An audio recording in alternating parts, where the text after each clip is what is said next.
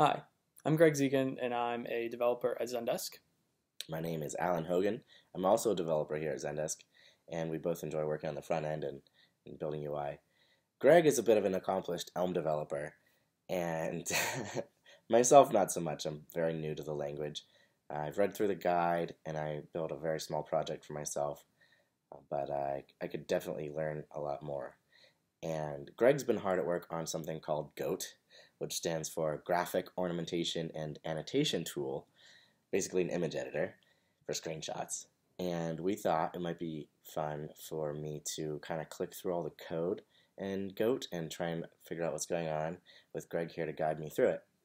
So without further ado, let's get into it. Yeah, let's do it. Maybe before we jump into the code, we'll just do a quick demo of the app actually. So you can see you can make and edit annotations including arrows, and here you have like a custom drawing tool, and you can go ahead and pick a color, doodle around. You can select existing annotations like this one and change the color, like the line thickness, that kind of thing. There's a custom pixelation tool, so you can blur out information or faces or whatever it is. This tool is mostly designed for working with screenshots, so in most cases you're going to be blotting out personal details and stuff. The text is editable, so you can bump the font size and change the text. Oh, looks like I'm having trouble selecting it, but oh, there we go, that works. But we should note that Goat just went through a major refactor. Mm-hmm. So there might be some bugs today that we'll see, and you'll just have to forgive us because it's still a work in progress. Alright, so that's the gist of what Goat does. Now looking here at the main file, I see a lot of imports. And it looks like these things are all just internal parts of Goat that Greg built, including flags, which I'm not really sure what flags are. Model, which I think everyone who's gotten a basic look at Elm should understand. Subscriptions, which are slightly more advanced, but that's a way to watch outside information and get updated about it. And then goat.update, which is, of course, also a very core part of the Elm architecture, along with Vue. HTML, which is the standard Goat rendering, Elm rendering library. Yeah. And then Rocket, which is something I don't know. Greg, do you think we should take a look at Rocket already, or should we wait until later? I think we should, at least from a high level, address anything that you have a problem with. Not a problem, but a misunderstanding of or not enough knowledge of what's on this page. Like you said, okay. Flags and Rocket, you didn't know what they were. Right, okay, so what are flags? So flags are, if you see the second argument, I wouldn't even call them arguments. So this is a main function, is a program, and you see a bunch of types after it, right? You see flags, you see model, and you see message. So, and you can see down in HTML dot, we see HTML.program with flags. Okay. The flags are just static configuration. So when you boot your Elm app, maybe you want to give some information on boot, like what operating system you're on. Or maybe there's like an initial set of images you want to load on the page. So it's just a way of passing in some values from JavaScript to your Elm app to start. And that's all flags are. And so you can have a program without flags. You just say html.program, and then instead of seeing program flags there, you'd see program never, meaning this is a program that doesn't ever take any arguments. Okay. So that's the distinction. Okay. So it's just information provided to your program at launch or initialization. Correct. All right, cool. And then Rocket. Rocket seems like a third-party library. Is that right? Mm-hmm. It's from No-Red Ink. I was at a meetup where Richard was describing to me a nicer way to send out commands. Commands, if anyone's unfamiliar, are just a way of describing that the runtime should do some side effects for you. Or so like go make an HTTP request, or go focus an element. Mm-hmm. And so Rocket's just you'll see it in use in the update code a lot as a way of just shortcutting that making the tuple of returning a model and command. So it's just a shortcut library. It sounds like we don't need to spend too much time on Rocket right now then. No, but it is useful. Cool. Well, I guess one thing I'm curious with is I wonder what kind of flags you're actually using then. So I'm going to go ahead and look in your source folder here at the flags file. Okay, so module goat.flags exposing. Exploding. Yeah, exploding. That's when you show something and it blows up, I guess. Which might happen today if we uncover a particularly bad bug. We'll expose goat. Flags an image, which we can see defined down here. So flags looks like a type, a union type that tries to tell you both if something is, if you're on a Mac or not, and whether you're in Zendesk or not. And I'll just let our viewers know the reason that we're gonna be curious whether we're on Zendesk or not is because Goat is embedded into an editor app inside of the Zendesk support product. So you'll be able to download and use Goat in your Zendesk help desk. That's the support product, right in line as you're composing a reply to someone. And one thing to note, by the way, you called flags a union type, and in this case, when you see type space then the names, like if it was type flags, that would be a union type. Okay. This is an alias saying we're going to call the record that has is Mac Boolean and in Zendesk Boolean. We're going to call that record. We're going to name it flags. Oh yeah, I did say union, but I meant record, of course, right? Yeah. So yeah, this is a record, right? Because we're not saying that flags can be as Mac or as in Zendesk. No, it has to be. It's like a JSON object in that it has these as properties of it, right? Of course. Yeah, thank you for catching that. Sure. So here we have type alias image, which is also a record and not a union. And it looks like an image would be the image that we're annotating, and it includes an ID, URL, apparently a source for that image. Correct.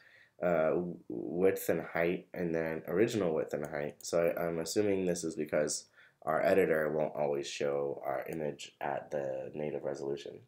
It's actually because we allow, in the Zendesk context, we allow images to be resized. And so they have an original height and width in which we edit in that context, so it's full res, and then we'd like to export it as the width and height that they now resized it before using. So it's really not a thing that is associated with Goat as it is associated with a certain app context or platform. Okay, so we're not resizing the image, we're just writing an image tag back to the rich text editor in Zendesk at a certain dimension size? Correct. I see.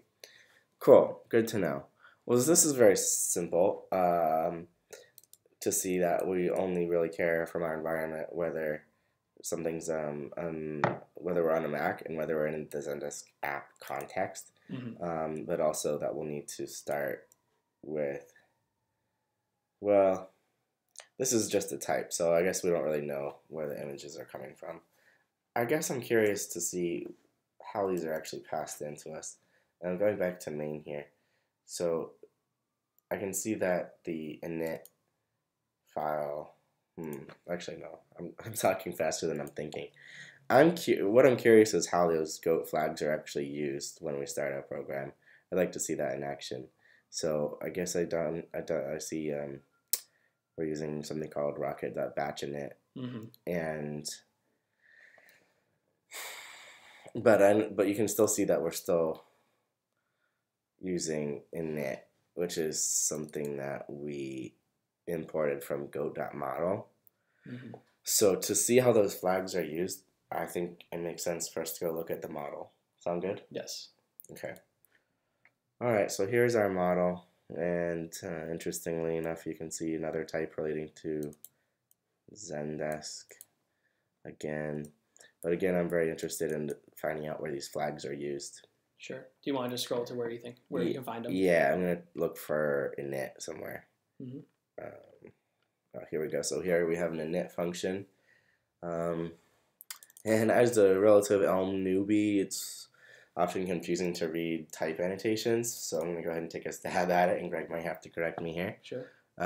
So init looks like it takes an argument flags, and it returns a tuple.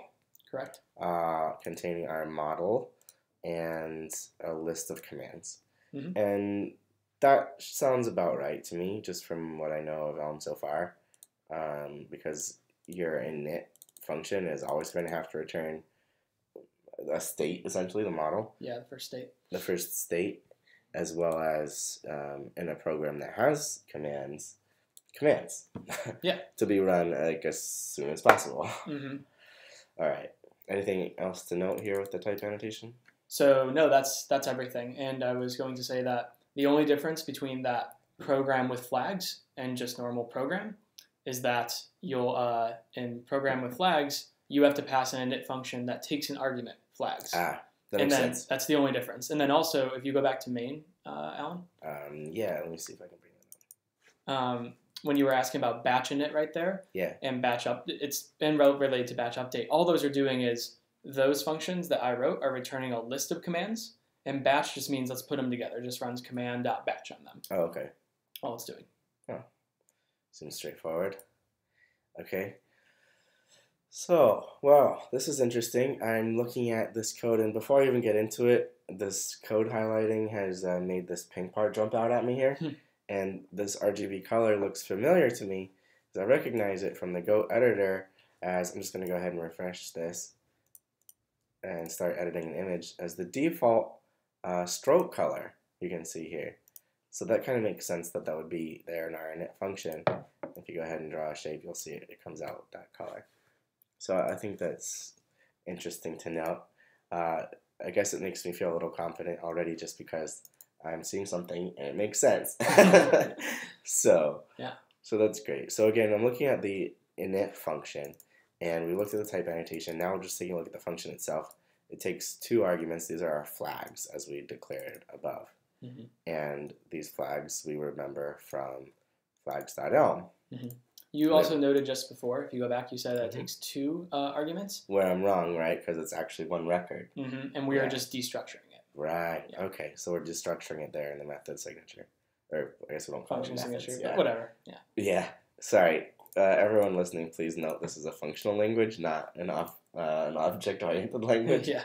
It's very important in the Elm world, is my understanding. Okay. So, I'm sorry. I'm laughing at myself because, of course, it's very important. Like I said, I'm somewhat familiar with Elm, but I'm not as into it yet to the level where I have like the special underpants and everything. Like I'm not an elder. Yeah, I already have like 4 pairs of underwear. So. the special Elm underwear that every quarter keep away operating. Or sorry, I meant to say object-oriented languages. Yeah, from haunting you at night. Okay, so wow, I might have to edit that out. That's fine, man. All right. So init again takes one argument that's a record, and it includes those two flags. And then trying to read this method signature, or actually that's the end of the method signature. Actually. Yeah. Sorry, I'm saying method again. Sorry, function signature. But then we immediately start with just a massive record. Mm-hmm. That's the model. And that makes sense because that's our initial, because that's the model, and our model is large because it has to be large to do everything we want to do. Yeah. And so we're just returning a model here. I'm trying to think of where our list of commands go, and it looks like. Is this relating to that Zendesk Rocket library you mentioned? I'm sorry, Node-RED Rocket. Yeah, Node-RED Rocket. So yeah, so that little rocket is just the same thing as the tuple operator. Mm-hmm. So a tuple, when you make a tuple and you see it up there in the signature, you'll see how there's a parenthesis and then something in that comma, right? And it could be like 4 commas in there, right? It could be a 4 tuple, 5 tuple. But that arrow is actually the same thing as that comma. And so it's just it's just taking that first big state and then putting it into a tuple with whatever's after the arrow. Right. Goes in between them. Right. Yeah, this is starting to come back to me. I think I learned that a couple of months ago and then I didn't use it. Right. Because I was thinking, well, why are we just returning a record already? Sorry. Yeah, a record / our state already if we also have to return a list of commands. And the answer is we are. It's just like there's kind of an invisible parenthesis here to start the tuple thanks to this, creating that in the end. Okay. And that could be a good or bad idea. If it was more readable as a tuple, then maybe it's more readable as a tuple. So. Yeah. Well, again, as a noob, I'll leave that judgment to other people. Mm-hmm. Okay. So big initial state model right there. Then our commands that we're starting with are very simple. It looks like if we're in Zendesk, then do nothing, which is interesting. Otherwise, we'll listen for an image upload. Mm-hmm. Pretty interesting. So to give users a bit of context of why we're not listening for image uploads in Zendesk, and we are on the web, because in the web it might be useful to drag and drop an image onto the page. Well, in Zendesk, if you tried to drag and drop an image into this app, there's actually another image grabber inside Zendesk that would take your image. So since I can't reliably get it from drag and drop in Zendesk, I don't listen for any image uploads. Okay, makes sense. Well, I guess I'll just go through here, and I don't know if we should take too hard of a look. Do you want to start with the types instead of the actual values? Because you're just seeing a lot of values right now. I don't know. Let's go ahead and take a quick scan at the values, and if they don't make sense, that's fine. We can go look at the model. Sure. But it's interesting, I think, already to start to get a sense of this. Like, it looks like the model has a concept of edits that is how the undo feature is powered. Mm-hmm. And of course, it makes sense to start with an empty array of edits because we haven't done any yet. This edit state, which I'm sure is a very complicated part of this app, is initialized to the initial state. Okay. The clipboard has nothing. Drawing equals drawline arrow. Interesting. Shape. This doesn't make sense to me that we'd have these yet, but actually thinking of it now, no, I don't really understand that unless. So we have drop downs, right? Yeah, but I don't see a drop down that has both drawline and arrow. Are lines supported right now? Oh, sorry. Yeah, lines are supported. They're just behind the shape drop down. Oh, right. So it's not that when you were reading that where it said draw line arrow, that wasn't saying that it was doing both. It was saying that for a line drawing, it's of the arrow type. Oh, okay. So, yeah, if we read the types, we'll learn more about that. Right. Okay, I guess we'll come back to that later. Drawline type arrow. Okay. Well, we'll come back to that. Waiting for drop down toggle equals nothing. That makes sense that we wouldn't be waiting for any particular thing in it. Fill, so the default shape fill is empty. And that makes sense because that's represented here. This means empty fill. It makes sense because in this annotation editor, most of the annotations we'll make probably won't have a fill because they're there to emphasize something by being drawn around them, not by blocking them out. But we can if we really want to, if you really want to protect the goat's privacy and you feel like the pixelate function is not strong enough, you still might recognize that farmyard friend. So, cool. All right. So default fill is nothing. Default stroke color we've looked at already. Stroke style, default stroke, okay. Font size 20. More defaults here. Current drop down is nothing. Okay, so this looks to me like Greg's thought about the fact that he never wants to have more than one drop down open at a time. So it looks like his state's making that impossible. I know it's a big pattern in the Elm world is to try and make undesirable states impossible. So if I tried to open more than one drop down at a time, that's not going to work. But anyway. Good to see that here. Okay, so annotation menu is nothing. What's an annotation menu?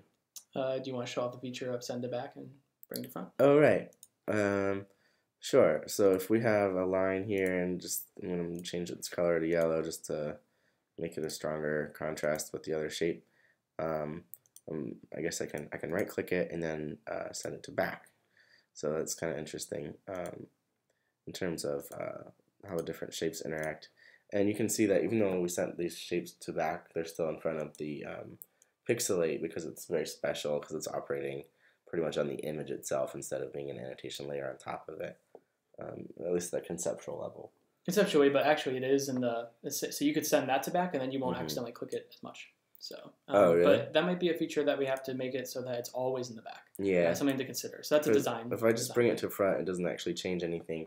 Yeah. Due to the way that we're actually rendering this. But there is a rectangle over there, so that's why you're able to click it. Interesting. Over other things. So yeah, that's maybe if I send it to back right now and then I click here, I'll click click on that. But if you send it to the front, interesting. You probably click on the blur. Yeah, fascinating. So. Okay, how about that? Well, going back here, annotation menu, nothing. I guess it's just not open at that point. Showing any menu equals false. It sounds like more support for logic of making sure you only have one menu open at a time, probably. Images is a list.zipper.fromList applied to an empty array. Fair enough. By the way, that's the empty list, not an empty array. Just so you know. Oh, okay. That would make sense given that the function's not called from array. Image selected false. Pressed keys empty list. Correct. Look at me learning. Operating system, and then we use the value of the flag that we received to assume either Mac or Windows. Not that we're ignorant of other operating systems existing, but because we're going to have Windows-style keyboard shortcuts for everywhere except Mac. And then we know we're only going to build this for Zendesk or generic web. For now, yeah. Maybe it'll be on Electron someday. Who knows? Cool. So far, so good. I felt like we just looked at the whole model to Elm, but that's because we scrolled to the very end to get started. Yeah, do we want to start from the top? Yeah, let's do that. Okay. So we're importing a whole lot of things here. Maybe we can skip those for now. I think conceptually they're not that important at this moment. So again, we have a type definition, and this one is actually a union, not a record. So you can either be on platform Zendesk or web, which, again, being not super into Elm at this point, something that I think at this moment is, it's kind of nice that we have this defined as a type with two options. If I were trying to set a platform value, I might be tempted to put Windows or Mac there, because that's another way of thinking of the word platform. But if I do that, it'll tell me, no, it has to be Zendesk or web.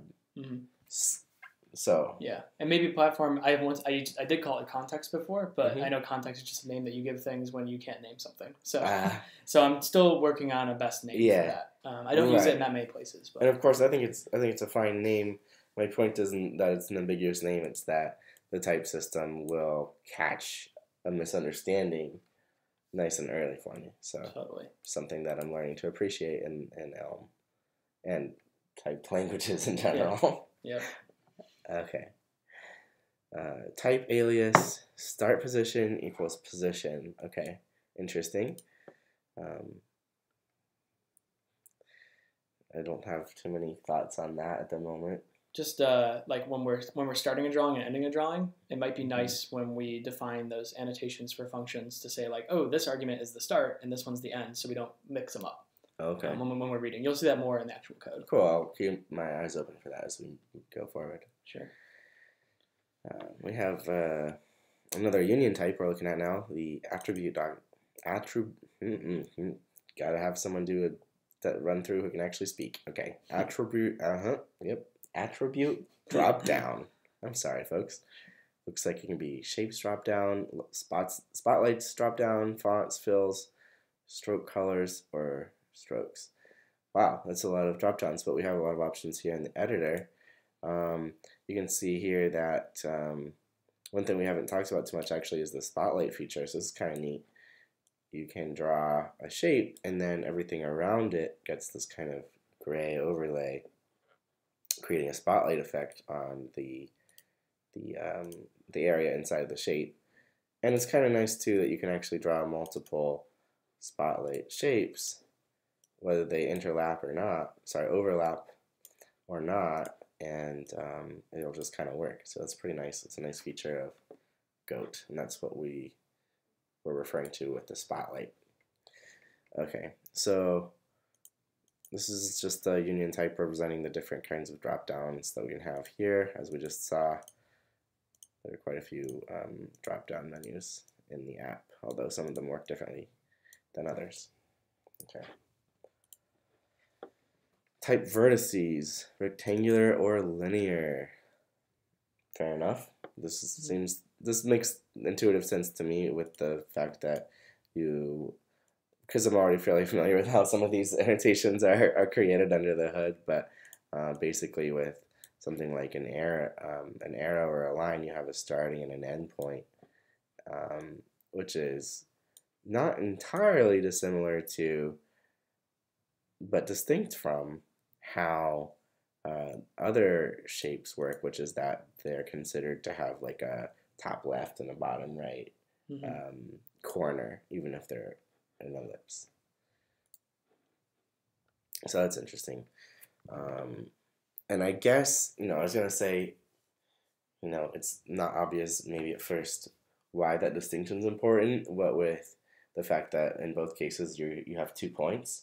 But then thinking about it for a second, you can see there is one big difference when I select these. The rectangular ones have 4 control points, whereas the, what do we call them, linear ones have 2 control points. Correct. So I'm guessing that's the whole reason you have that difference. Yeah, I was waiting for you to discover it, and you discovered it, so you're good. Nice. Nice arrows, by the way. Yeah, I can thank Alan for that. So here we have a union type on resize direction. So we've got northwest, southeast, northeast, southwest, and move. And that's more support for resizing here. You can see we've got the move direction cursor. Hopefully you can see that in the screen recording. And then here you can see we've got the diagonal cursor. So it feels very... You might not even notice when you're using the app because you're just kind of expecting cursors to work like that. But you have to control all that, which is crazy. Yeah, you do. And I know at one point during the development, like we had it like wrong, where it was like they all had the same direction. The same direction, and it just felt very wrong. You'll notice that if you go between different, like if you draw it to the left, like take that verse and go all the way to the left, you'll see that flips direction. Oh wow, look at that, yeah. So even up to down, yeah. So. Wow, it goes a little crazy right in the middle, as you would expect. Cool. Then we have type drawing. Did you used to call these annotations? We are still calling everything annotations. This drawing, I should probably I'm going to put a comment here, but I'm just going to verbalize it right now. Yeah, I think I know what you're going to say. Go ahead. These drawings are just saying what drawings are they in the controls on the left. That's it. Oh, okay. They are not actually, it's like I have selected the control to draw a freehand drawing, and then therefore I'm going to start drawing, and that creates a certain type of annotation. There's a linkage between these drawings and the annotations, but it's more of just like what shows up on the buttons. Interesting. So this has to do with the buttons more than the controlling UI, yeah. Okay. I guess we'll see these guys again later. You will. Got another union type. Annotation menu. I think you meant to say type alias. I did it again. A record. Yeah. I said union. Man, I started to be proud of myself. I'm like, I didn't mess that one up, but I totally did. That's okay, nice. Record. I do know the difference. I don't know why I keep getting those mixed up. Okay. So the type alias of a union. I guess I'll stop to ask a brief question here. Why is it that when we define a union type, we don't call it an alias, but when we create a record type, we do? Because the alias keyword is saying we're just referring to whatever structure is behind that equals as something else. So like if we didn't have type alias annotation menu right there, and we threw those types in, we'd have to copy and paste that the index and position record with all those type information everywhere. But when we say type alias annotation menu, now we can just reuse that shortcut like name. It's just an alias like a bash alias. But the type without the alias is saying that this is something where we can expose just type drawing, and you could, for instance, not know any of the things underneath it, like draw a shape, draw a text box. So you can use that union type to say this is type drawing. You don't know the internals. Or you could expose certain constructors. That's why I would call each of those ORs. So it's just it's a language choice to say type and type alias. I think In Haskell, they have different names entirely, but they are two different things. Interesting. So if I just put type annotation menu equals and then this record, it would be your compiler. Yes. I guess I'll leave it at that then. And then here's our big model type that we saw in use earlier in init. So type alias, again, it's a union record. I don't know why I keep doing that. I guess I'm thinking of it as all these things coming together to make a bigger thing, and I guess that the word union makes sense for me there. But I'm well aware that union is a mathematical concept. Just the ors, right? Yeah. Those vertical bars. So that's how I distinguish it, is when I see a bunch of the bars, I'm like, oh, those are all ors. We're just saying this or this or this make that. Right. And of course, I just know it's fundamentally different. I mean, one thing you're saying, it can be this or that or that. And then a record says we need all of these. Correct.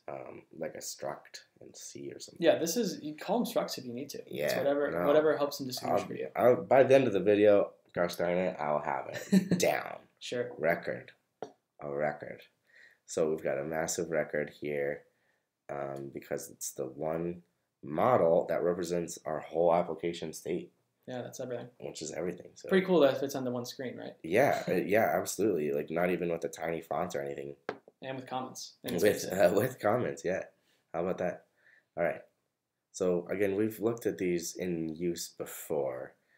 I don't want to spend too much time on these. Understanding the types, I think, is a very good place to start, though, with Helm programs. So, like, I grouped these into comment sections because I felt that it was useful for when you look at it, for first time, like what are these different things related to? All right, Greg put in all this work so that we can understand it, so we might as well give it a shot. All right, so annotation editing state includes the edits, the edit state, and the clipboard. Interesting. And I understand why you have a maybe here, I think, but what are we using the clipboard for? Copy and paste and cut and paste. Oh, right. So sometimes we have an annotation that we're ready to paste. Sometimes we don't. Okay. Makes sense. And of course, where did we see it? We saw the init function down here. Mm-hmm. The clipboard state defaults to nothing, which makes sense because the user couldn't possibly have copied an annotation within Goat yet. Mm-hmm. Okay. Cool. And then edit state is the edit state type, which we probably saw already, right? Well, it's actually imported after my very large refactor the other night. Right. Okay. Making the edit state is a finite state machine. How about that? Maybe we should go actually look at the little diagram that I drew up for the finite state machine. Yeah, that would be inside. That's in your code? I think I took it out of the code and put it into a wiki on the repo. Oh, so let's see if we can forget to find that. Is that here? It might be there. Yeah, let's try that. Yes. Cool. Go to the wiki. Yeah. Or sorry, right here. Annotation editor's finite state machine. Wow. Okay. Oh man, it's not horizontally. I don't know. Can we make it bigger or no? Yeah. It's kind of catching everything. We can do a little bit of horizontal scroll. I don't know if there's anything we can do. Maybe if you edit it raw. Let's try that. Oh yeah. Hey. There you go. Kind of. Yeah. Yeah. I'll drag this bigger. Is that the max? Yeah. Oh man, you can't win it all, huh? Can't have it all, can we? All right. Well, it's fine. We only need to look at bits at a time. Sure. All right.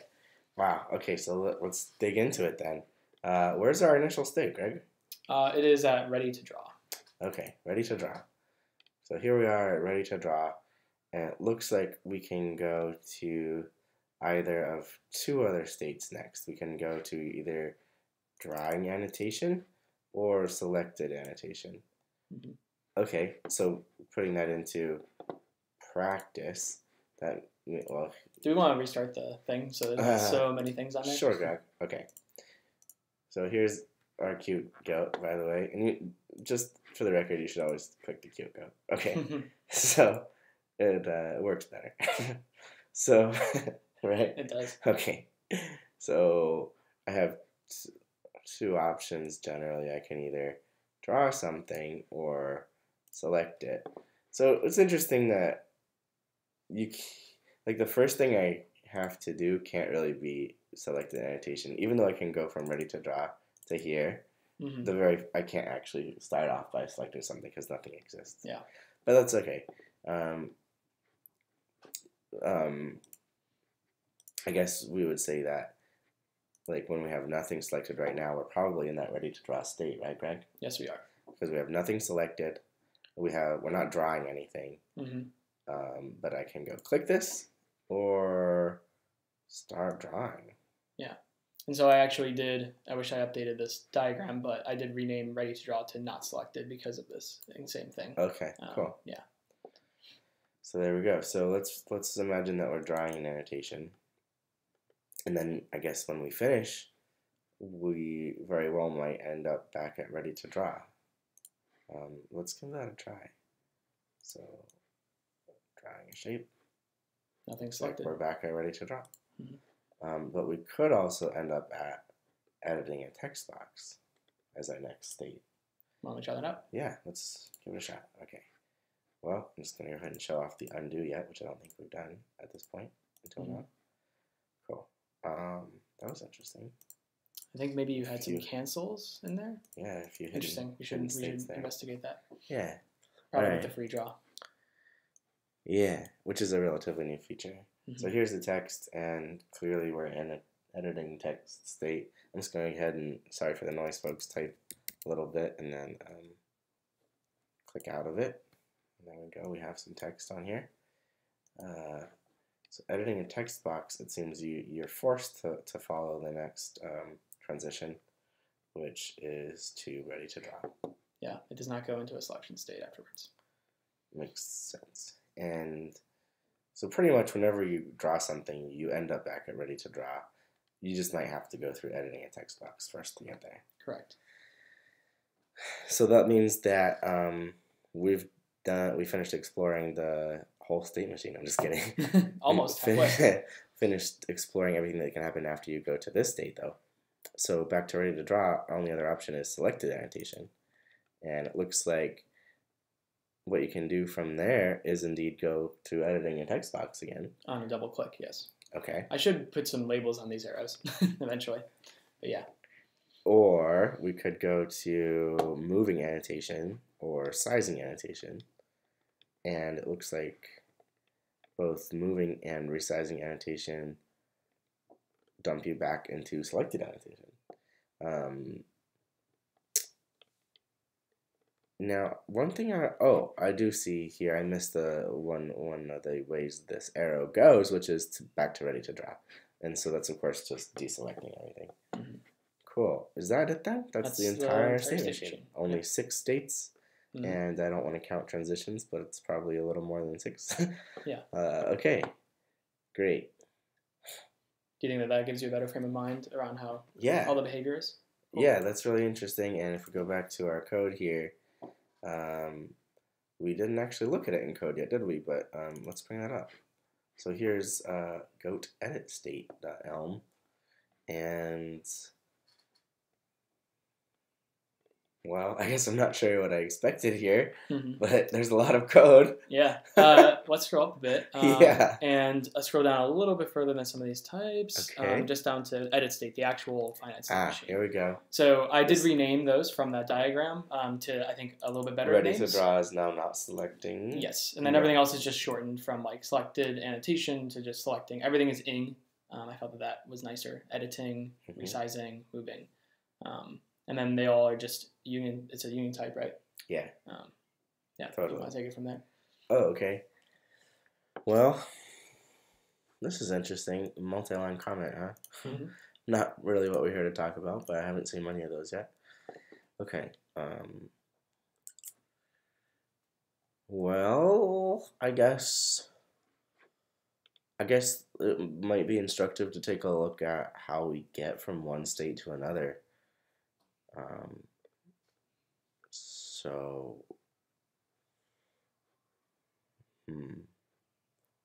Well, I don't know, Greg. What do you think we should take a look at then?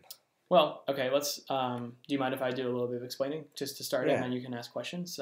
Sure. And stop me. This is like the most complicated part of the app, I would say. Uh-oh. So might as well dive in head first, right? Yes. So what I do in this, I create an API for the state machine. I never expose these internals. I used to. And after a very large refactor, they're now hidden. Because I don't believe that these should be exposed to the user. A bunch of forced functions, right, like start drawing, will change the state.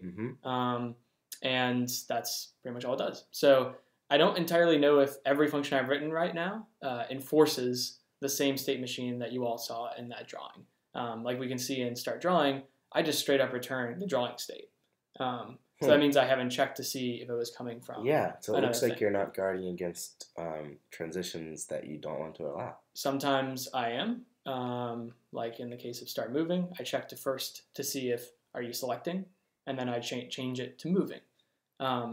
So the only reason that you're going to see some not doing it and some doing it is because I haven't had a problem yet, and I haven't added the guards for everything.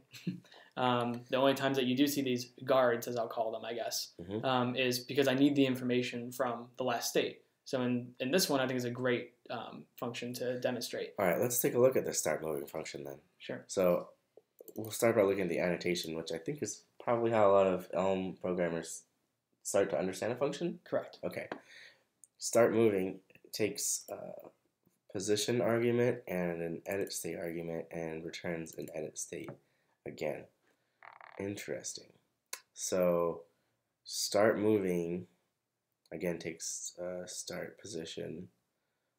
Well, I said again, but this told us it's a position. This told us it's a starting position. Yeah, I might want to make that annotation say start position, like we saw before. Right, yeah, we saw that earlier. Yeah, that can be useful for documentation. Yeah. Do you think we could change it right now? Would things work? No, let's not type on the keyboard. It's pretty loud. Yeah, fair enough. Okay.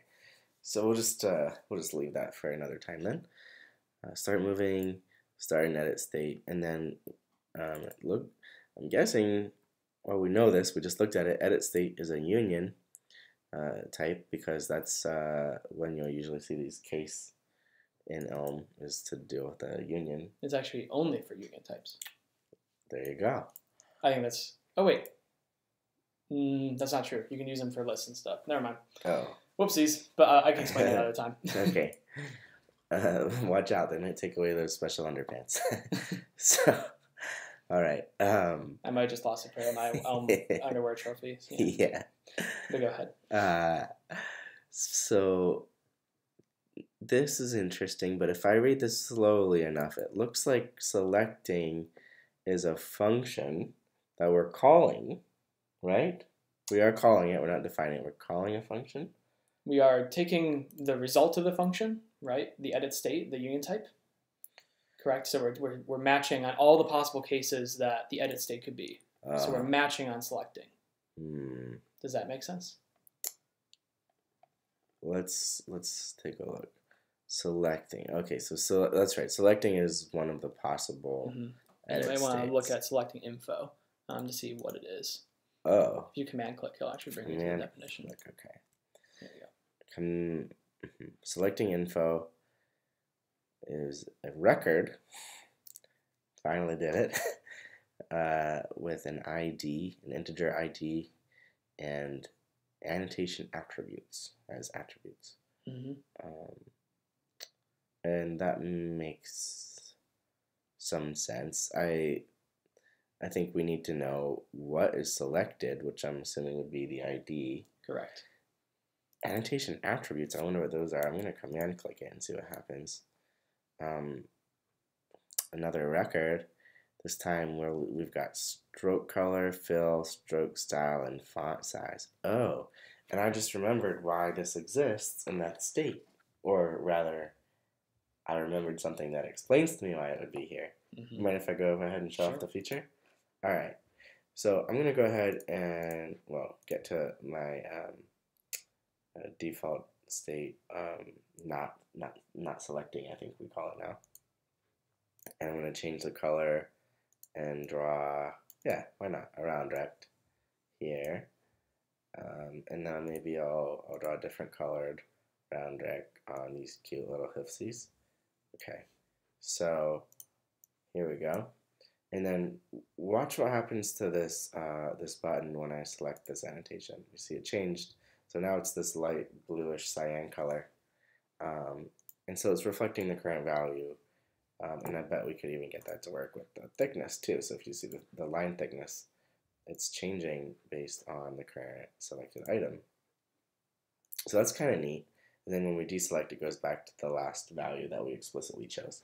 Yeah. And that wouldn't be possible if we didn't have this annotation attributes involved in the state. So that's pretty cool. So we followed a bit of a chain to get here. I'm a little lost now. Okay, we'll go back to edit state. Thanks, Greg. So selecting info, there's that union of which annotation to select and what are the attributes that we should want to reflect in the UI. Wow. Okay.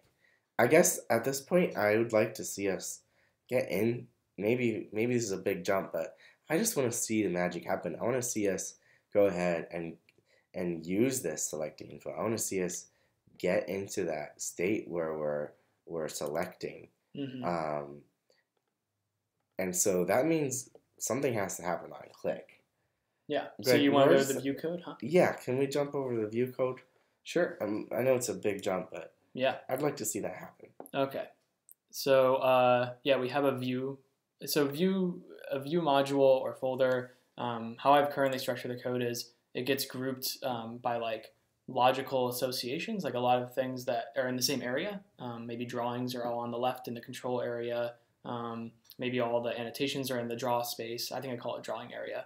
But would be really useful, honest, if we went to just the view.elm file. So it's actually just below the update here. So in here, I actually have a comment explaining the structure of the view for the app. So I think this will be useful for you to read and give me feedback on. Totally. All right.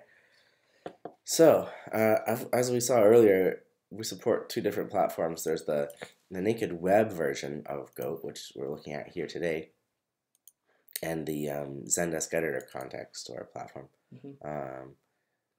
So we might want to just look at web today. Yeah. Right. Yeah, because we have special processing for importing images from the Zendesk context, but we're going to skip that since we're not going to demo that. So on the web, we need to either wait for an image to be uploaded, or we need to select the default Goat images that are provided, including the famous cute goat. That's Greg's official name for it, by the way. It is. Upload brings you to the image annotator. Okay. So if you were to drag and drop your own image to that first screen, you'll go straight to the annotator. Right. Obviously, you wouldn't want to pick a goat after you just added your own image. And then we have, it's trying to talk about something called image annotator, which is controls and drawing area. Okay. So this makes sense because this is I kind of think of Goat as just that, but it's true that that's not true. There's this screen here. So that's what the comment is trying to tell me, is that that once I get past this stage and I'm actually editing, then we have this control panel, and then the annotation area, I believe is what it was called. Sorry, drawing area, which shows our image and then lets us overlay it with our drawing. Maybe I should call it annotation area, considering drawing for me is being used in a different way. So. I see. Well, yeah. Well, whatever makes the most sense. I think, I'm able to follow it. I can see why you're saying that, because typically we've been referring to annotation to refer to these objects that we created, and drawing is what you're referring to, the buttons. Generally speaking. Okay. Drawing area, though, it says, well, we have little pipe symbols here. Yeah, maybe I should explain that. That's actually just me to say, I'm kind of using it in two ways right now, which is kind of confusing. In the image annotator thing, I was just pointing out that if you look at the app, on the left, it's on the left. That, and then this is on the right. Correct, unless you're right to left. But this is not meaning left. No, this is saying the order it's an array. The actual SVG has a bunch of children. An SVG tag has to have a flat list of children. And so I'm just showing that the order from left to right, from the beginning of the right to the end, is all the SVG definitions like the pixelate filter and that mask that we've seen. Right. And then it's followed by, there's a pixelated image underneath the image that we cut away with when we use that tool. And then there's just this straight up image, and then all the annotations come after that. So this is just a high level visualization, and maybe I can do a better diagram showing that. Okay, but yeah, so wow, so we just we didn't really talk about this, I don't think, previously, but yeah, how this editor is powered is pretty much just straight up SVG, right? Mm-hmm. So maybe we can take a quick look actually with the inspector, just to get an introduction. Oops, looks like I need to stop that from happening. Okay, so we're going to look at the SVG here, and we're just looking at what exactly we're rendering here from the Go app. So here's the whole annotation app. That's like the Elm root. Modal mask, class hidden. Well, don't mind if I do. Nothing happened. Okay. Controls. We have all the buttons over here. Makes sense. Just some divs with some buttons in there.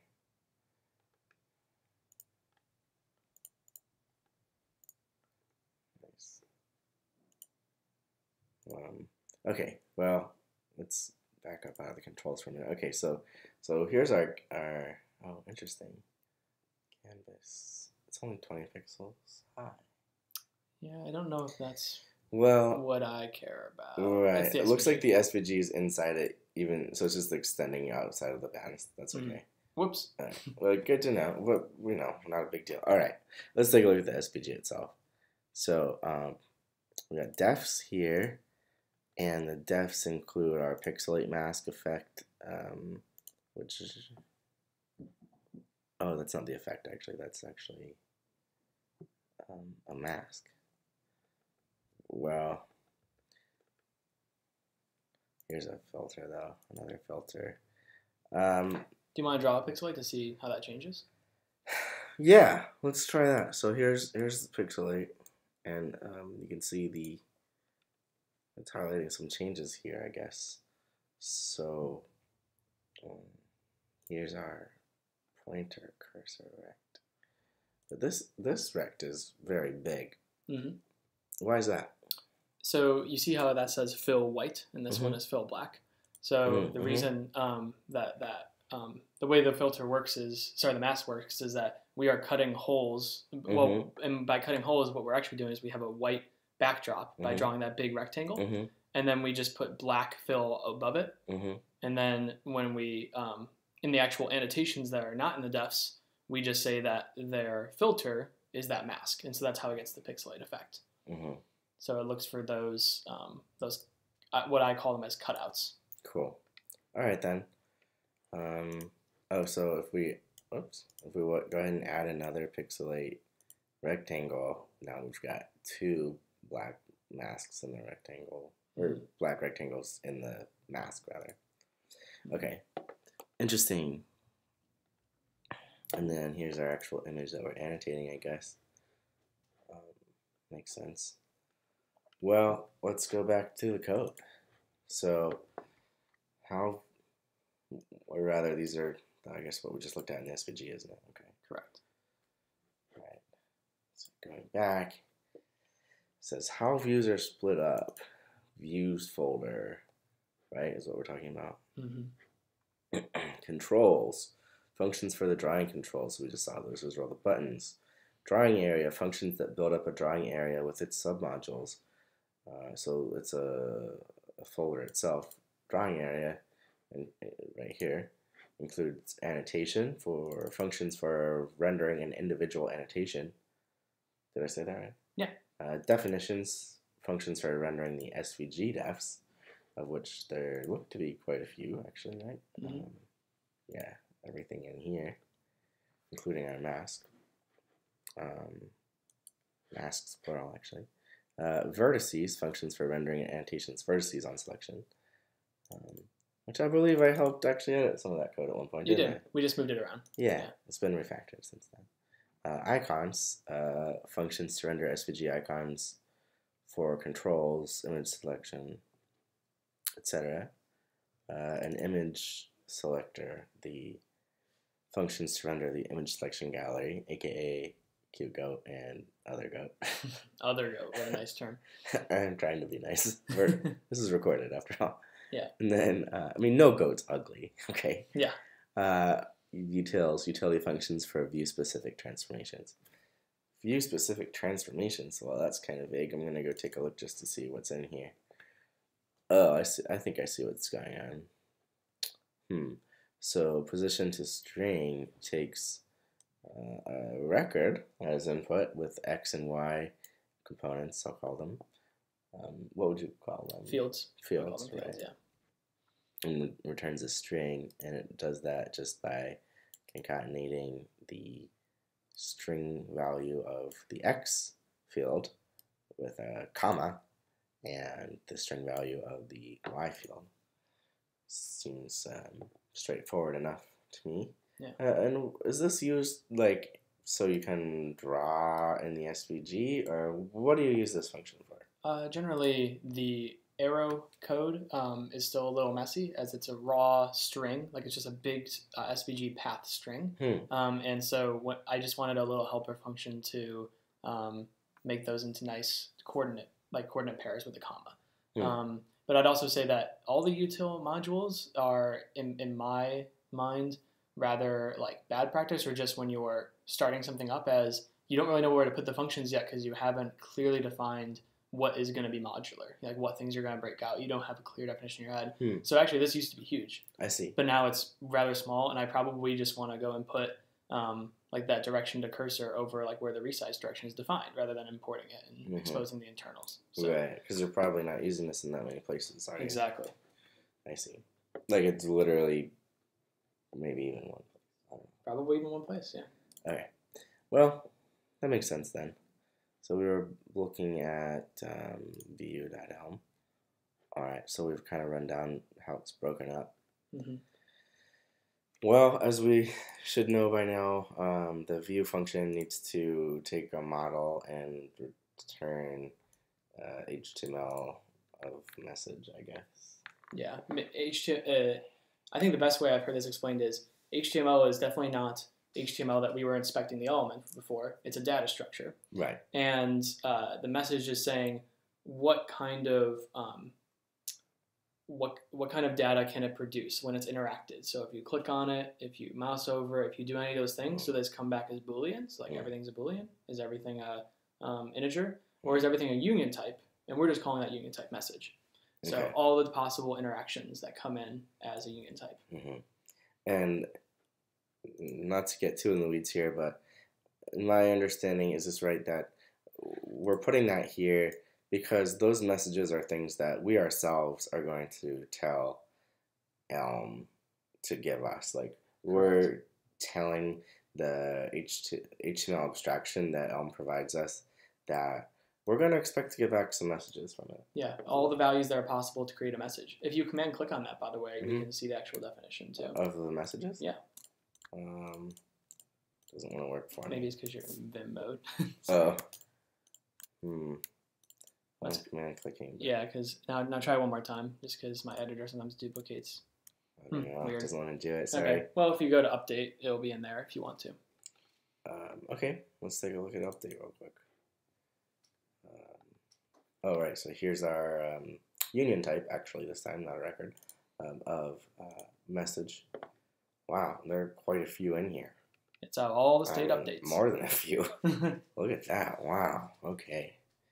So I guess in effect, what we're trying to say here is that our view will have the power to do all these things, or rather give us these messages back in the Elm architecture. Correct. So when the user does something in the view, we're gonna get a message to start drawing at a certain position, and so on. I mean, I could spend quite a long time reading these.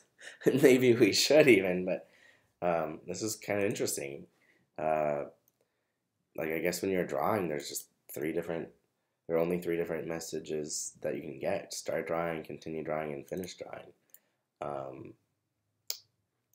And maybe an obvious question is, why not just start and finish? In fact, I think that's how the earliest version of Go worked, right? No, that's not true. Is that true? It's only not true because you want to see the actual, like you want your data to change so that you can see it as it's moving. Right. Because if you only had the start and the finish, then you'd see the tiny little arrow and then you'd see the finished arrow. Right. And that would not be a good user experience at all because you wouldn't get a live preview. But I remember in the very early versions of Goat, you'd have to click at the beginning and click at the end. That was true, but that was just because I was using mouse. I was doing on click instead of mouse down and up, and that was all the change I had to make. But the messages were actually always stayed the same. You still always had the continued on. Yes, and that makes sense. Cool. All right. Well, good to know. Next, we've got some text area updates. So we have focus text area int, and I believe int would be a reference to which text area that we're clicking on. Cool. Start editing text works similarly. Prevent text mouse down. Huh, what's that do? I think I might need to delete that, actually. I don't know. Oh, I think that this was... command clicked it and it didn't do anything. I brought you right back to the definition. Oh, because this is where we defined it? Yes. I think that this was a message I was producing so that I think the mouse down on the edit would close out of the edit, like text area. Wait, the mouse down on the edit. So when we're editing text. Oh, that's right. Yeah. Yeah. So I think there's a way usually to say like prevent the stop propagation and stuff. But I think because it was like inside a foreign object or something in SVG, something was going. So this is like it might not be necessary anymore, but it's still here. So I just ignore it. Honestly. Okay.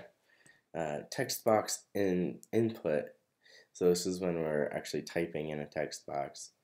And we need to specify which text box, and then we also need to give it a record with a text value field and a state field. Auto expand dot state. Interesting. I'm going to click on that. Oh, it looks like we have a whole auto expand file. It's actually a dependency. A dependency. Yeah. So in our tree view, oh yeah, it's coming in as a package in Elm stuff. Yeah, so this is something someone else made. Someone, Ohani, am I saying that right? Correct. Cool. He actually made this and the keyboard extra package that we're using for all the keyboard commands. Okay. Good to know. So I guess we don't need to dive too deep in here because no, it's internal. We're just going to use it as an abstraction. Correct. But what does this mean though? Auto expand dot state. So all he's actually tracking is the number of rows to put into your text box as you press enter, and so he's doing some calculations based on the line height and whatnot. So the only reason everything in Elm has to be in one place, right? Like it's an immutable data structure, and we're updating it. So even if a third-party library's code needs to update some state, we need to explicitly update it inside of our model. We just don't know what's inside the helper functions they provide. So Ohani gives us his auto-expand.update, and we call that to update his state. So every time we get the message, we update his state too. Interesting. Okay. So then we have a finish editing text message with an int. That's kind of interesting to me. Intuitively, I wouldn't think you'd even need an int just because you're going to finish editing, and implicitly it would be whichever one you were editing. But that's inside an array of things, and we probably want to change the last. I'm not entirely sure if we do need the int either. Yeah, so we might not need it, but for now it's explicit. Sure. All right. Annotation attribute updates. So select fill, maybe color, because we might have no fill at all. Select stroke color, definitely a color, because we don't support having an annotation with no stroke at all. Which arguably makes or doesn't make sense for this kind of a shape, but it's just not supported. Certainly it makes sense for something like these free draw shapes where if you gave it, oops, it wasn't selected. If you gave it no stroke at all, it would just be completely invisible. So regardless, that's just not possible right now, and that's enforced here, and also because color is defined to absolutely be a color. It doesn't include the possibility of being invisible. It's actually a core package, yeah. I Well, guess I suppose, it could yeah, be you could have invisible to 0. alpha 0. Correct. So maybe we should make a type for impossible and make invisible, right? Right, but for now we're limited by the UI, which doesn't let us pick arbitrary colors. So, not a problem in effect. And maybe it wouldn't even be a bad thing. I don't know. Maybe we would want to let people put whatever alpha they want. I don't know. Up to you, right, dear users? Okay. So, okay. So now we also have a select stroke style, which looks like this. So basically weight and also optional dashed attribute. So it looks kind of interesting. It's more fun when you're drawing it. Yeah. The dash. I'm going to go ahead and delete a couple other annotations here. Like, look at that. No one needs that. Okay. I guess we can always restart it anytime too. Alright, so let's go back. Control UI updates. So this has to do with the buttons and the menus that we have. So wait for drop down toggle, attribute drop down. I wonder what that means. Wait for drop down toggle. And it takes an attribute drop down type. I don't know what this means. So if you go back to the app itself, to go play with it, notice how the ones with the arrows in the bottom right, you may not be obvious from the video recording, but Alan actually has to hold that for about 200 milliseconds, I believe, before the drop down appears. Right. I just click, nothing happens for a few hundred milliseconds, as opposed to this drop down where just a simple click brings up the menu. Can I right click these? Yeah, so you can also right click to bring up the menu, but we're not currently preventing that. Yeah, we're not doing anything with right click. Okay. So. Oh, we're not? Are you sure? No. If you right click. Oh yeah, I can see it actually pops up after 200 milliseconds. It's because you had actually 200 seconds. Interesting though. That might be a bug. I don't know. Yeah. No. Well. Yeah. Potentially something we could change. Okay. Cool. All right. So wait for drop down toggle is, I guess, then a message that we'll get when the mouse goes down, but we haven't finished waiting yet. And then cancel drop down wait would probably be what happens if I just mouse up too soon. Interesting. I wonder how we're able to differentiate those messages. Maybe we should take a look at that soon. Yeah. Toggle drop down. So I guess attribute drop down is just a type. Yeah, type definition that you can command click it if you want. Right. I think we might have seen this already, where it's just all the different drop downs that there are. Yeah. So maybe it's a bad name, attribute drop down, because it can also be shapes and spotlights. But right, because those are actually not attributes, but annotations. So maybe it can just be called type like control drop down. I don't know. Yeah, or like control menu or something. Okay, so where were we before this? Okay. Right, update. All right. So then we have change drawing, which what's going on here is when you can open a drop down, you can then change the type of shape that you're drawing. So here I'm selecting, a square, round rect, or a circle, or a line, of course. So there we go. Close drop down, and that could happen probably any number of ways. Probably not. I don't know. Maybe it's not. It's probably implicit to close the drop down when I actually change a value. Or what does that message get sent to? Can we go back to the code for a second? Sure. Your close drop down. I believe there's an explicit reason. Oh, for escape. That's a message just for escape. Probably if I just click out of it, right?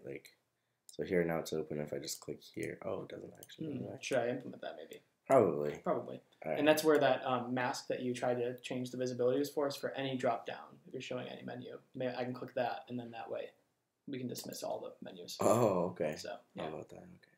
So it'd be very easy to implement if we wanted to do it. Good. We have selection updates. Sorry, getting that little tooltip out of the way. Reset to ready to draw. Okay, so that makes sense if we remember ready to draw now renamed to not selecting. Yeah, I should probably rename this too. So now we have something selected, and if I just click away from it, then I'm assuming the message that was sent was reset to ready to draw. Yep. And I got a little thumbs up from Greg there. Okay, so select annotation takes an integer, and again, we've kind of talked about this before, but the way that the Go app is differentiating which annotation you're interacting with and selecting is by giving them all a unique ID integer, that UID I think we saw earlier. It's actually just the index of them in the array. That's how I identify them. Yeah. Yeah, but that's so maybe it's worth it to even call that. Like I could do that type alias index equals int, and then you would know, oh, that's an index. Yeah. All the time. So something to consider. Oh, good to know. I'm just gonna undo some stuff again, actually, and there's no complete Elm demo without a little, undo redo. Showing off of undo redo, right? So, all right. It's a rule. So reset, ready to draw, select annotation, and then select and move annotation. Interesting. So I guess that would be if we have an annotation and then I just start dragging it right away. So I don't have to go through, it's kind of like a double whammy of moving into selecting and then moving right away. Good to know. Okay. Move updates, start moving annotation. So I guess that would be if it's selected and then I start dragging it.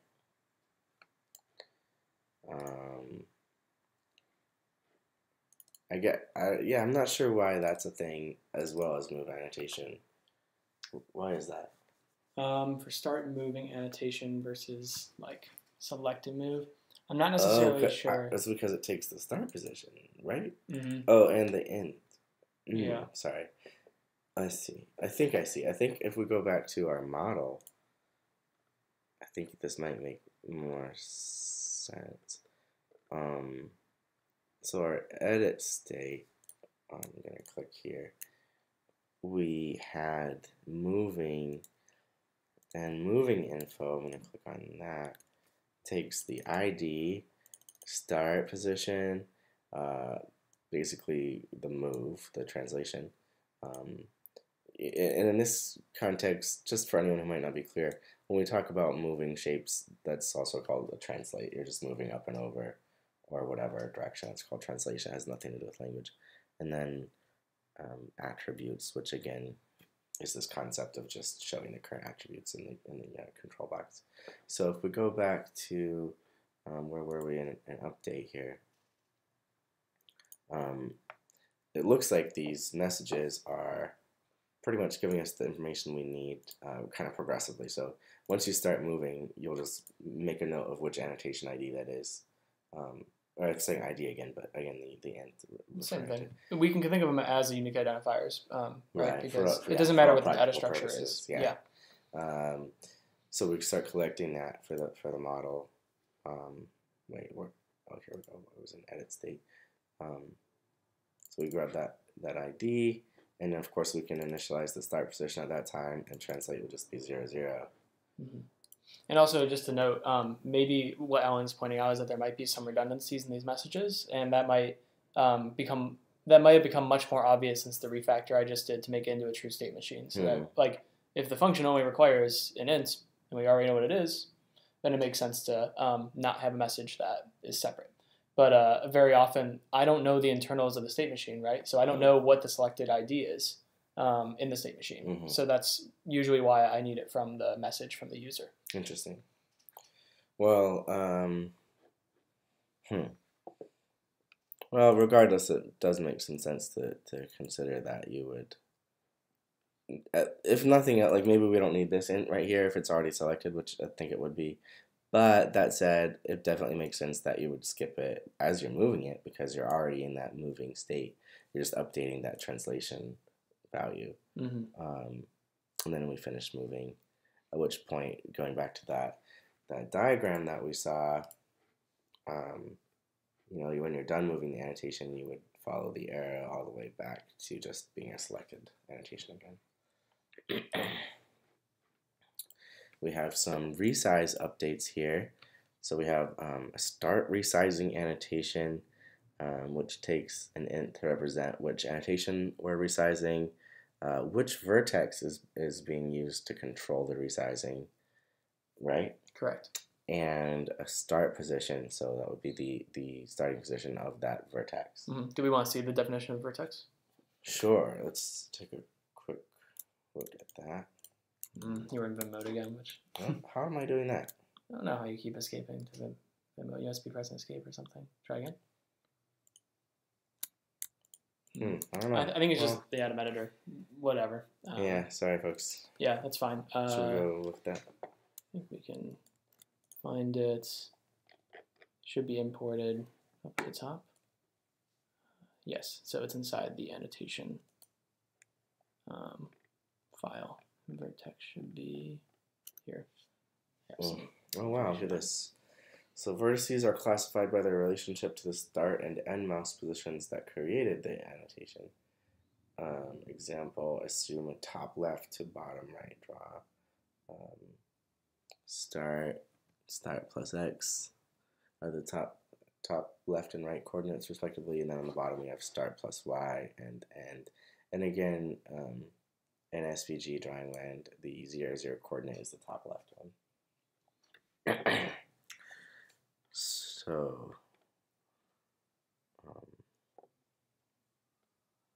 So vertex is a union, and it's either start and start plus x or start plus y, as we just saw illustrated above.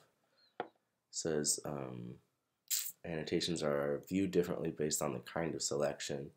Selected corresponds to annotations that are not in a state for resizing or moving, just selected. This is currently relevant only to text boxes when they're being edited. Interesting. I should actually add an addendum that selected kind of means a little more now, as with the free draw edition, those aren't vertices on that selection either, because you can't resize your vertex, your freehand drawing. So, so I have it be a selected state. So perhaps I should update this documentation. So easy for documentation to go out of date from the code. Yeah. Yeah. Yeah. Selected with vertices shows vertices on any annotation that allows for resizing and moving, which, as we just noted, does not include free draw. Mm-hmm. Free draw can be moved, but it can't be resized. So maybe we should just specify this only to resizing. So. Oh, okay. Yeah. And not selected shows the unadorned annotation.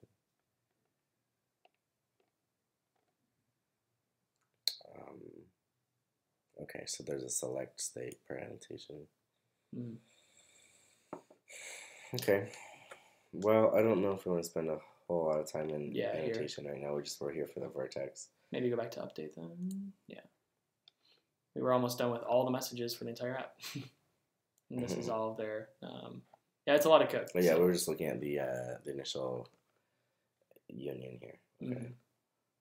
We were at resize updates, and then we can see the end. The goats are down there. Yeah, great. All right, so we have the resizing messages, and then we have annotation menu updates. Was that the thing? Yeah, okay. As you can see here, that includes the bring annotation to back or front commands that we support. Well, by commands, I'm speaking from a user interface perspective, not an Elm perspective. And then toggle annotation menu. It looks like it makes sense to draw the menu at a certain position, obviously. And then toggle selected annotation menu. What is that? So if you right click anywhere on that drawing area, it'll show you the menu, but it will be disabled. All the options, because right now I only support 2 options. Send to but so these are disabled right now. Yeah, but when you select annotation and right click, then you will be able to get both of those. Right. So. Cool. Okay. And then we have history updates. So this is pretty, okay, this is going to be fairly obvious what's going on here. We should take a look at reset too real quick. So all these 4 commands together are just simply put, or again, messages really. These messages are the ones that will be sent to our app from these buttons. So obviously undo, redo, and then save, which is what generates an output image. This is actually a rendered PNG that we created. Very important to, you know, the whole purpose of the editor. And then back, which takes us back to the goat selection page. Where you can, oh, interesting. It just keeps it. That's because that's JavaScript. That's actually rendering the DOM. So this is outside of our Elm document root or whatever. Not document root, but you know what I mean. Yeah, the Elm app. Yeah. Okay. And then we have select image, of course, which just takes us to that selecting edit state. Right. No, that's not true. Sorry, this is where you pick the image to edit. Yep. Set images, so that's where we get our list of images to choose from to pick it. I think just from Zendesk at this point, or when we click on the goats as like default images, we get a list of images from that. Right. And then we have return to image selection. Oh, huh.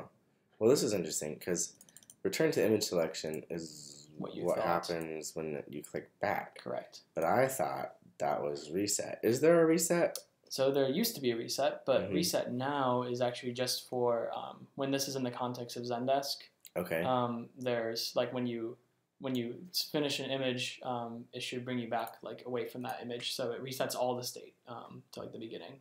So that's just how I built the feature for the Zendesk context. I see. So we won't see it in the web today. No. All right. Good to know. Keyboard updates. Keyboard message. Keyboard dot message. Okay.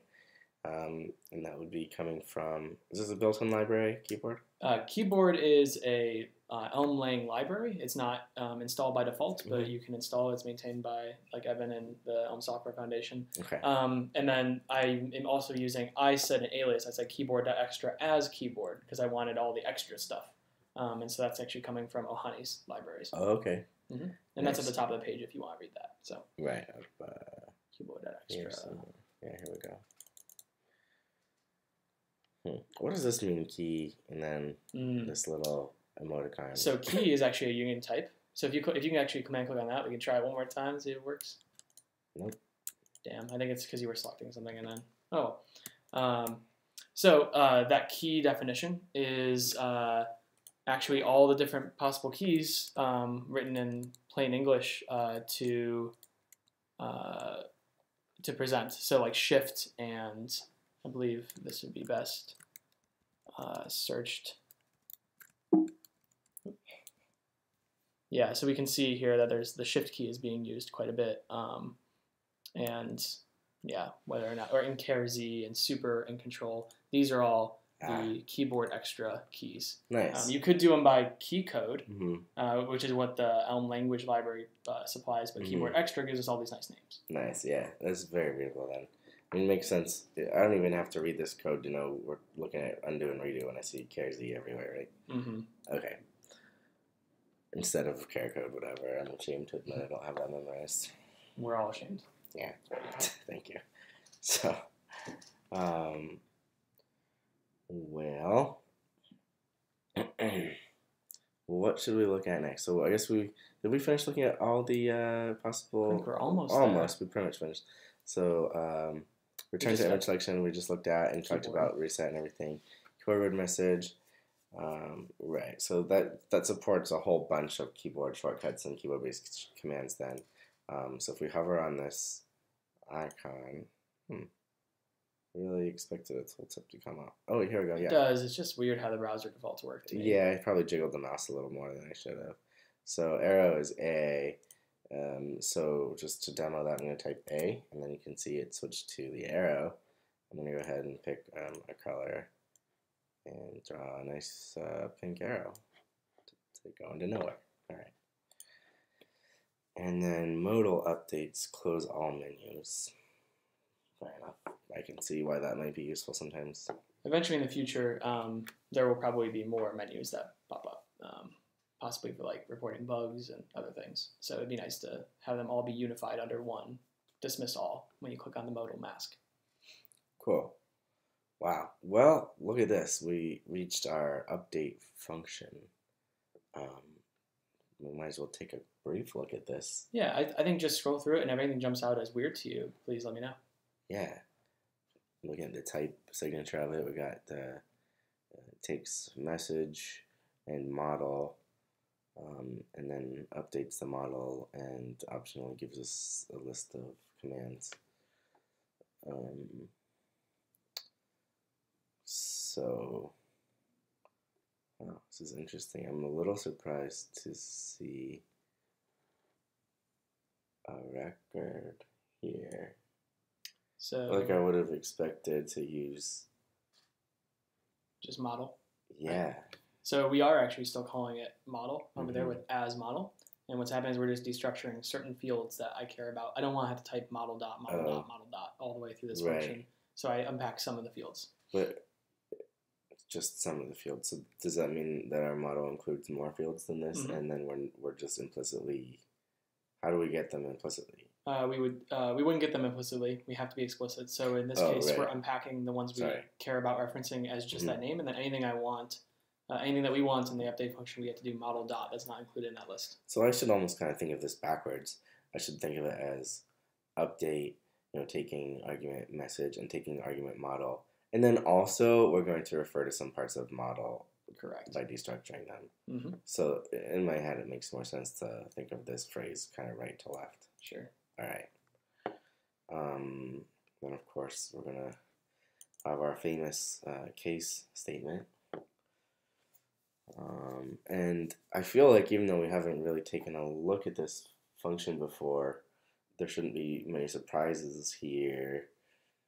Just naively, I'm thinking that because we've already looked at the messages that we can get, and we've looked at our model itself. So, not to, devalue the update, but like, it's just bridging them. It's just cycling the messages in to create updates to the model. And so there will be things here that we haven't seen, but it is kind of just gluing things together that we've already looked at. All right.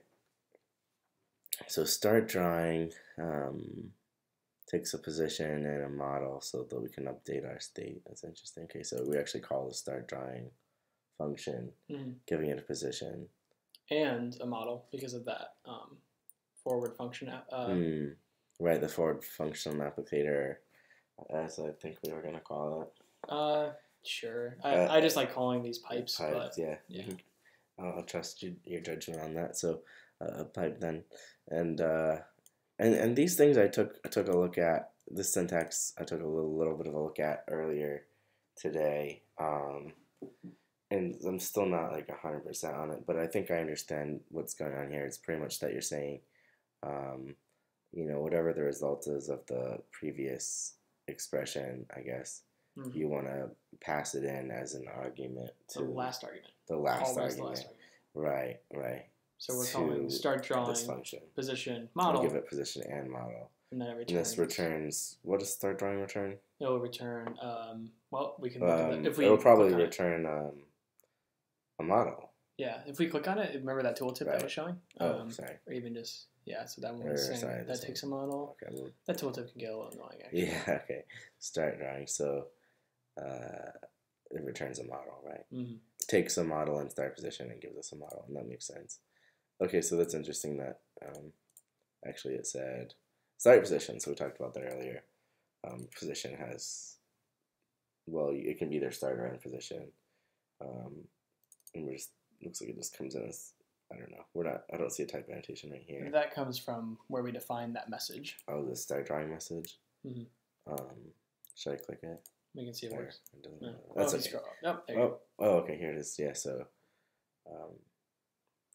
it just says position, but we talked about this earlier that it might actually just take a start position and that would be fine. Yeah.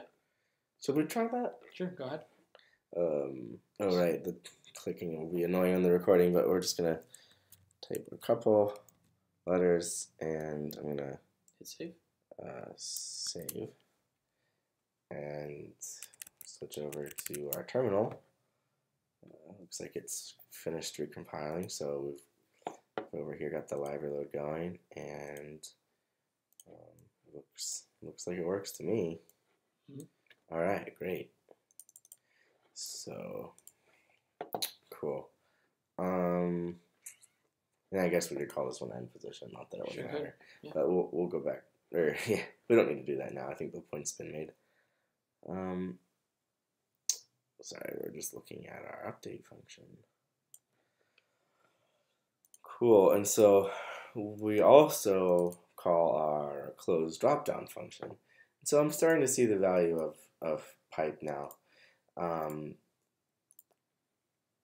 In a non-Elm architecture kind of app, I would think of these things as just functions that mutate a state, and or like they go take care of the particular states that are involved. Like if there is a drop down state somewhere, again, not thinking in terms of like a giant model, but just like you have a drop down and you need to close it by removing a class on a DOM element, or updating a backbone model or whatever it is. I would go take care of that. And so it's kind of like I would naturally compose this function of just like various what's the phrase I'm looking for? Procedural, commands, essentially. Yeah, procedural is like a way to look at the piping, but ultimately it's all returning to, which is an interesting change. So how we make changes in an Elm architecture application is by always not mutating, but we take in a model and then we create a new model that's based on that model, except with some updated fields. Yeah. And that's all these functions are doing, is they're saying, okay, give me the existing model, and in this case a position, and we're going to update the state based on whatever start drawing does. And then we say also we would like to update the model to close any drop downs that are open. And this model, when we're talking about close drop down, is the result of after applying start drawing. So it's it's coming. So these pipes are it's ordering, right? Right. Yeah. Although, correct me if I'm wrong. In this case, it probably wouldn't matter. In this case, it wouldn't. No. But if you said something like finish drawing and then start and then like continue drawing, that ordering, the state machine would enforce that you can't do that. Right. For instance. Yeah. Naturally. Right. So it does happen in order. Of course, it's just that in both of these cases, we want to give them a model to base their changes off.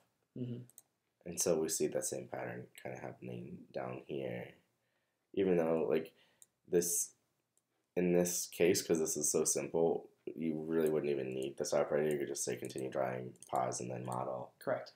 It's just you're continuing the pattern that you've set up here.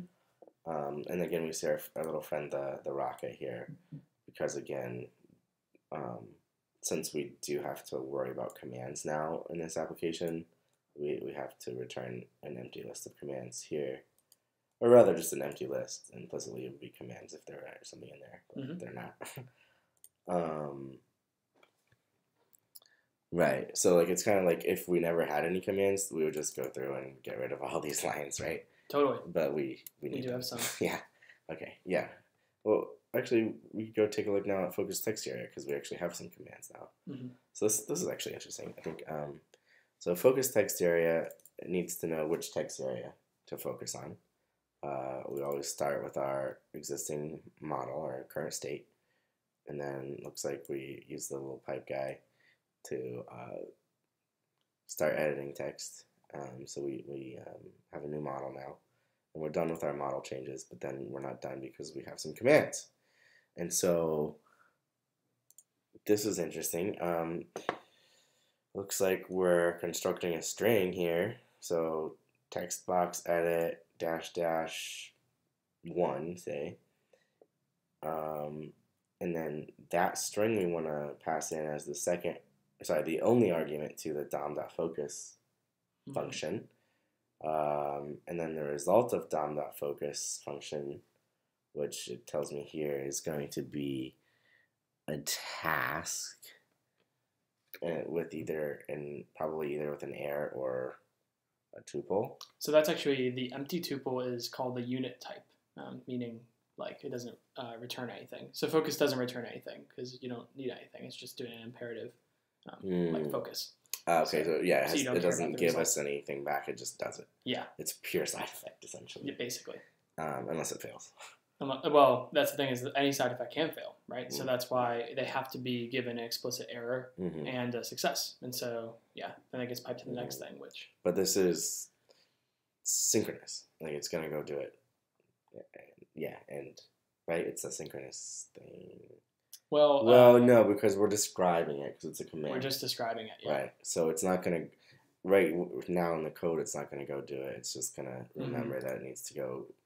execute this later. An important thing to know is that after calling dom.focus, we actually don't have a command yet, right? Because when we were clicking on that with the tooltip, we saw that it returns a task.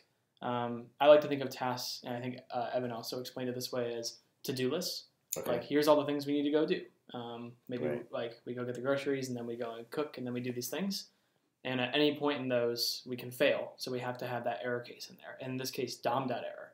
And so we just have to turn that task into a command. And interesting here, you can see the dom.focus function signature takes a dom.id.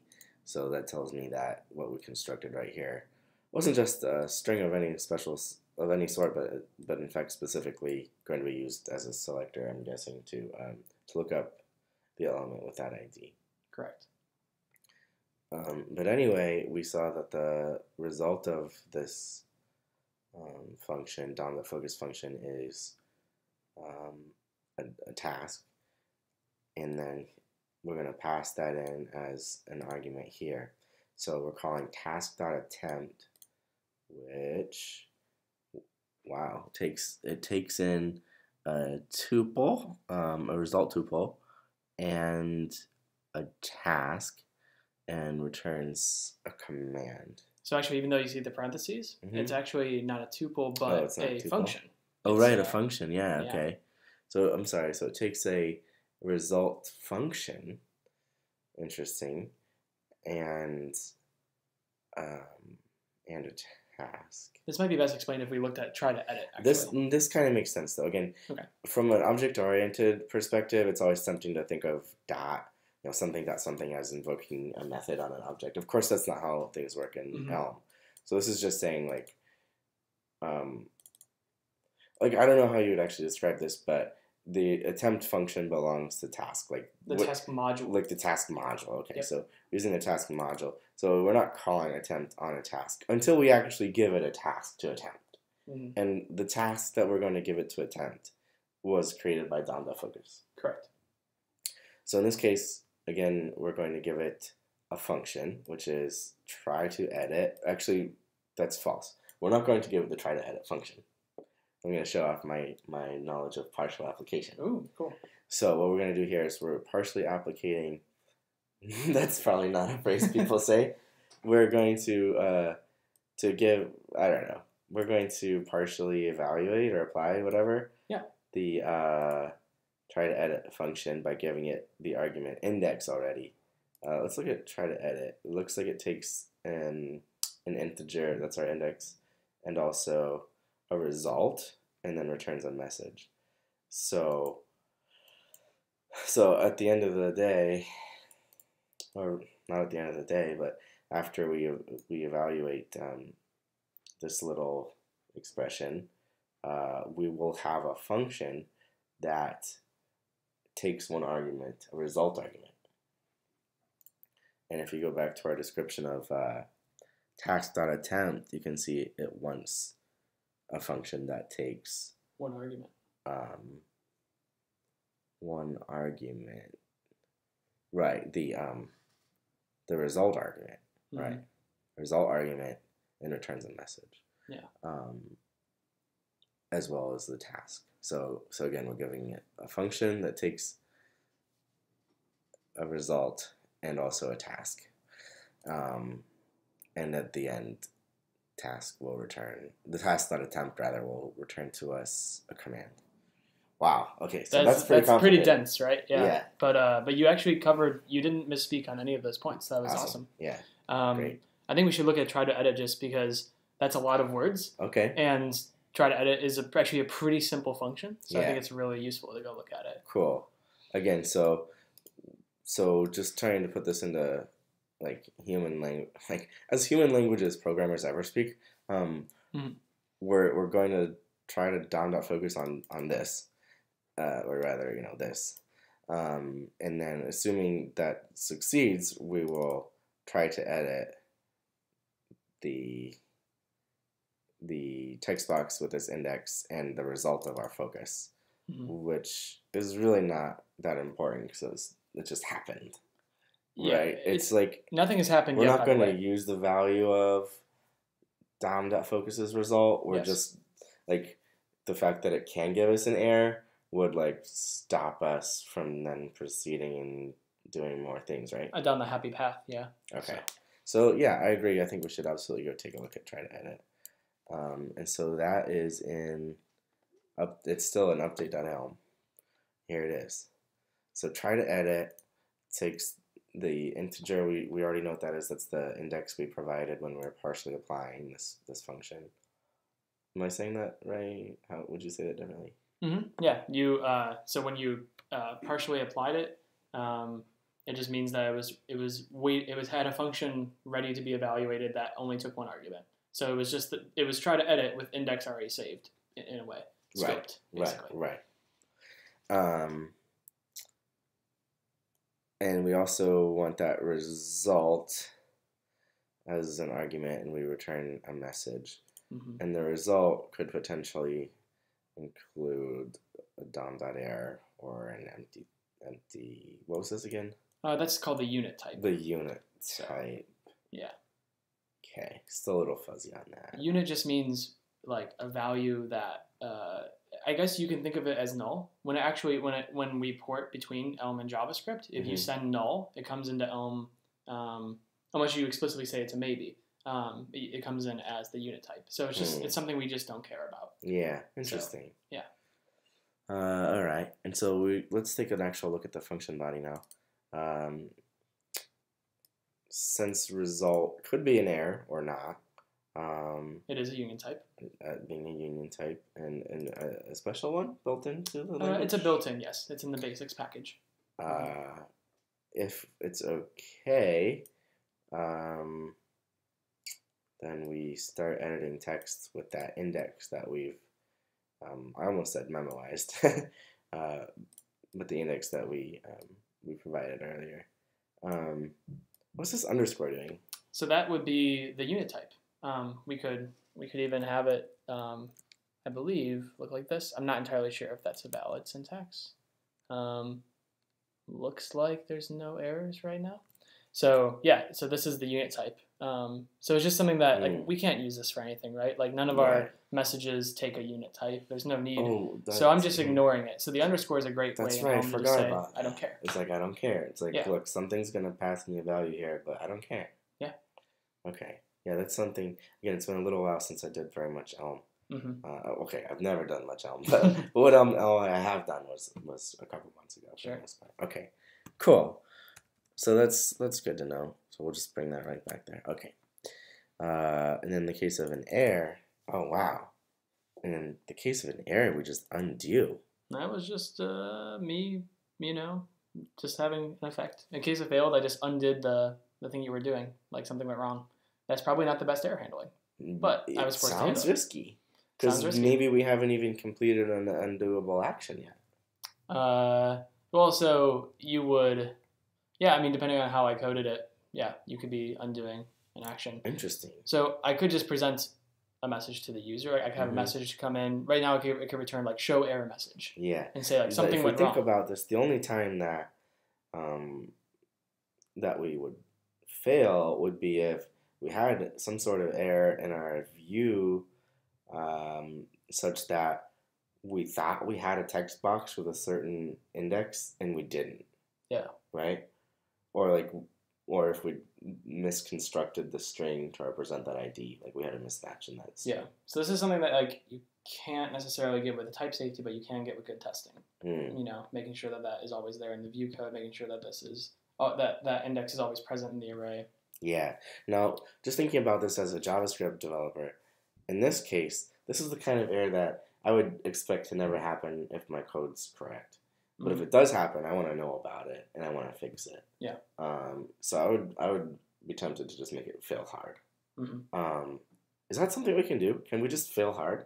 Yeah, but what? So when you say fail hard, what do you want? If you want it to I'm crash thinking, the program, yeah, throw an exception. So yeah, if you want that, you can write debug.crash, and that will bring the program to a halt completely, and it will give you a message that it's debug.crash takes a string, and it just gives you that message, and then gives you contextual information of where you were in the code. So it's very useful for when you don't know, like, oh well, let's say I wanted to grab out of an array, and in the case that I don't get anything, I want it to crash because I want to see if that happens, rather than something. So this is a way of, to the user, yeah, something undid, and that's not great. And so we should probably present some kind of message or whatnot. But really, because you never want to ship debug.crash code to production, because that will bring the entire app down. Yeah. Right? Like it's actually dead in the water. So if you're saying crash hard for the user and say hey, please report this to a developer, then we should actually have a message here show error message. And then you would want to try and survive it, but produce something. Yeah, you could do something like turn off the text box feature, and then have everything else be fine. Yeah. I mean, I don't know what the right UI and design decision is here, but the point is, Elm is making you handle the case that you mess something up, something's messed up in your code, and it's making you do something about it. Yeah. For me, it was undoing that annotation. Yeah. Which is not necessarily the best handling case. I pretty much wrote this code when I was prototyping. And it type checks, so it's good. But the best thing is going back and revisiting these error cases. So you're seeing really interesting. Well, it sounds like we don't know the very best way to handle it. So, dear listeners, if you have a really good idea here, I think we'd like to hear it. Cool.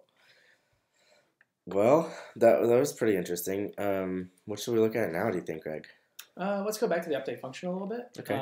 And maybe we just do a kind of high-level skim onto, is there anything else that stands out to you? Because you don't need to necessarily read the line by line, but see that everything is, kind of what you would expect if anything jumps out to you. Right. Like this one definitely did. Being an interesting, the first example of a command I think we really took a look at. Yeah. Okay, so start editing texts. This one seems, again, very similar to the pattern we've seen already. Well, if something jumps out at you, Greg, just go ahead and make a note of it. Sure. I'll do the same. Set images. Okay.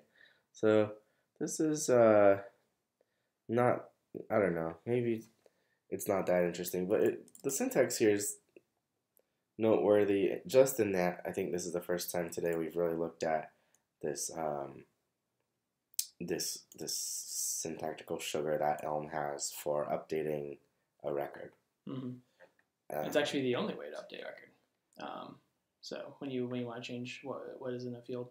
But yeah, so most of these I put into helper functions, and that's why there's those pipes. And in this case, it was just such a small update, I just haven't made the helper function yet. Yeah. If I wanted to test it, you can bet that I will make it a helper function, because why not? It would make it easy to test. Makes sense to me.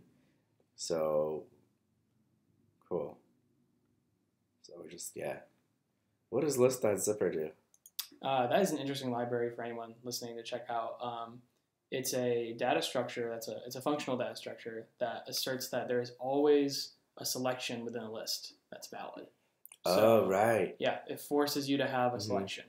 And so if you see that image selected Boolean right next to it, this isn't actually always true of my app. You can cancel the image that you're currently editing and go and select another image. But I retain that always as, we always know what the selected image is, or what the last one was, so that in case we ever wanted to add a next and previous, that would work perfectly. We never have to test for the case that the selection is outside the list or the list goes out of sync with the index. So this is just a nice abstraction to say you definitely are selecting one of these elements. Okay.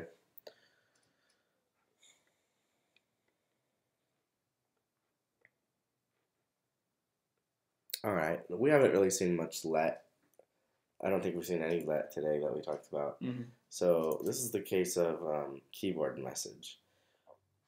So when our update function gets a keyboard message, we definitely want the key message argument.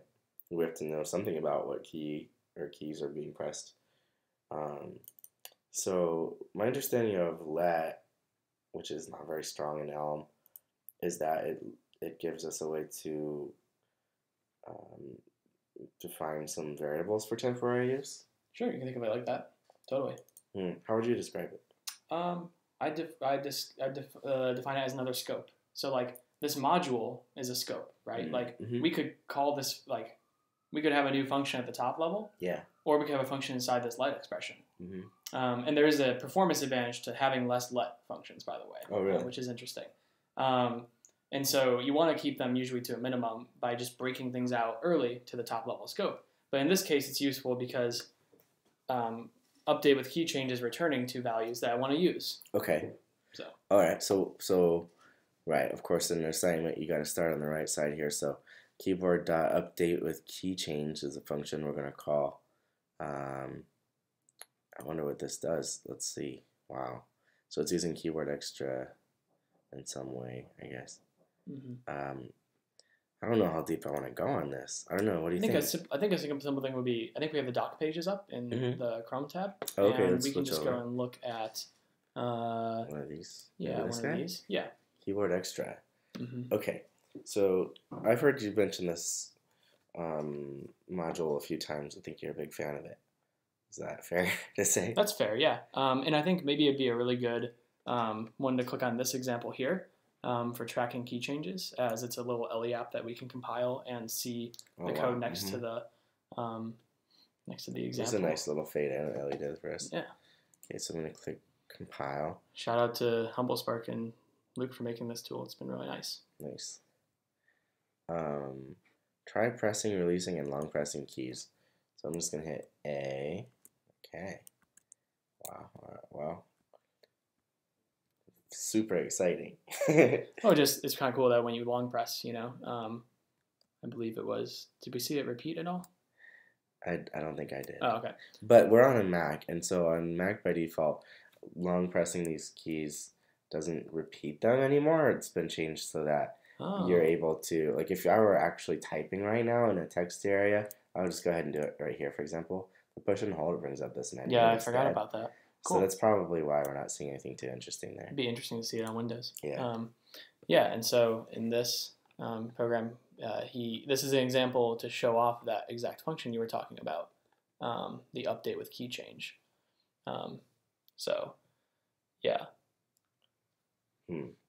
I think maybe the docs would be a better place, actually, now that I think of it, like where we were before, unless you want to try to understand this code, because it's the same thing. Right, well, I don't want to get too deep into it, but, I mean, would it be fair to consider Keyboard Extra pretty much just a really nice API for getting these...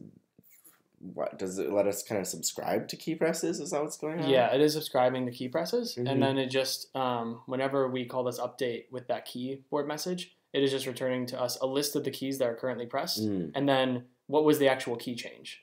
So that's what the update with key changes is just giving us that tuple with an extra, information of which key it was. Right. So if I did like Shift A, it's telling us which one changed, but it's not showing me here like that more than what. Oh, debug. So, yeah, maybe if we see in the debugger, we can kind of piece together. Alright, so I'm going to do Shift A again. Oh, no, I don't have focus. Oops. There you go.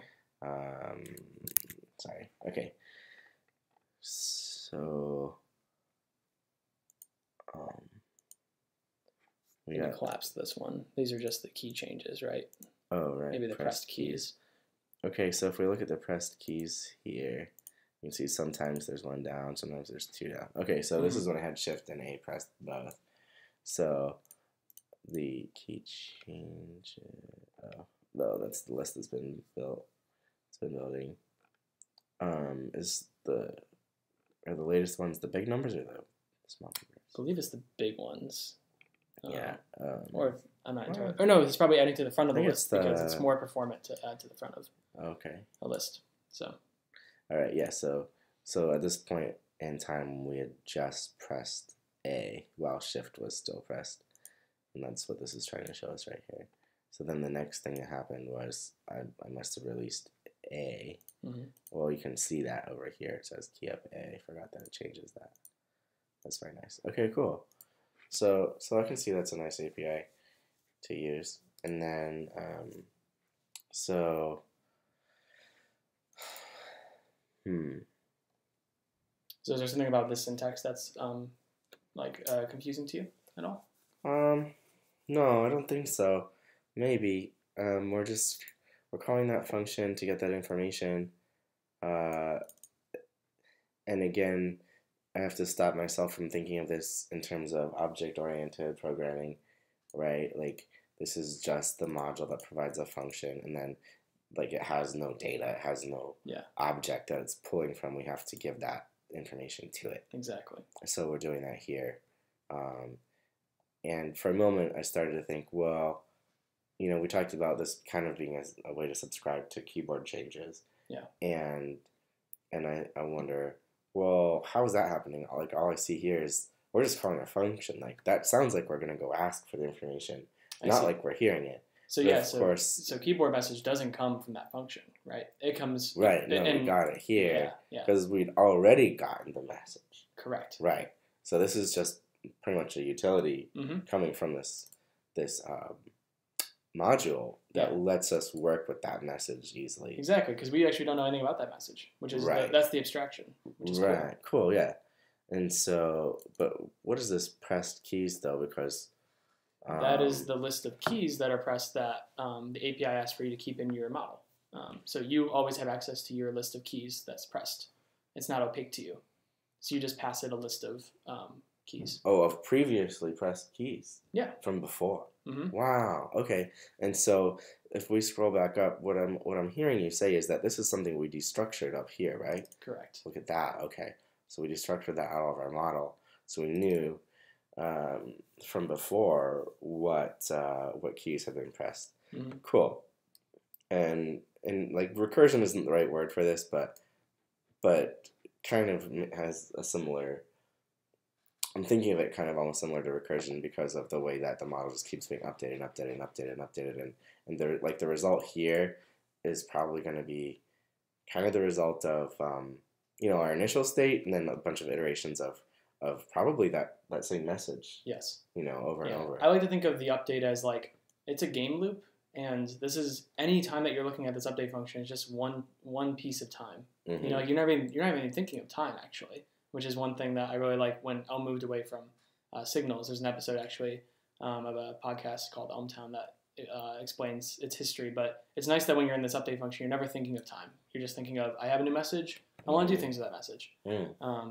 And so when you were asking a little bit before, like, this is just a function, right? It's just returning these new press keys and, like, whatever change happens. Right. And you're like, well, where do we get this message from? I think this is a good time to just go check out the subscriptions file. Sure.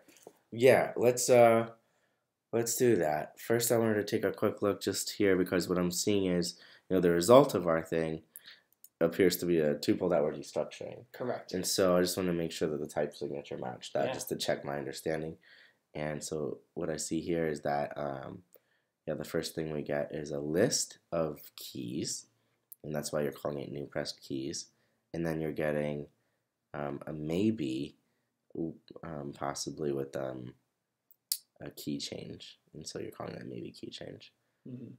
Cool. And then, so these, I'm going to call them variables. Sure, that's fine. Unless there's a better word for it. Maybe bindings. I'm not sure because they never change, right? It's like constant JavaScript. Like we never actually update that. Right, thing. But it'd be confusing to think of like a const. Yeah, just think of it as think of it as variables. We're gonna call them variables. Mm-hmm. Will only exist for this in clause, right? This in expression. Yeah, only for this. And so what we do with it is we update our model, right? Nice. Okay. And what I don't see here though is a rocket. Our rocket buddy? Well, why don't you click on handle keyboard interactions? Oh, so he probably gives us a model and Yeah. list of commands. All right, very nice. Sometimes you'll notice that the rocket's not there, and that's because it means that there must be conditionally commands. Like certain things produce commands, so certain things have empty. So that's the only reason you wouldn't see a rocket in these updates. Got it. Okay, so you said we should go take a look at our subscriptions. Sure. And that's great. I think we should do that. And I just wanted to complete another loop though with our pressed keys. Like at this point, how we're talking about, having an initial state and then updating pressed keys, which we do right here.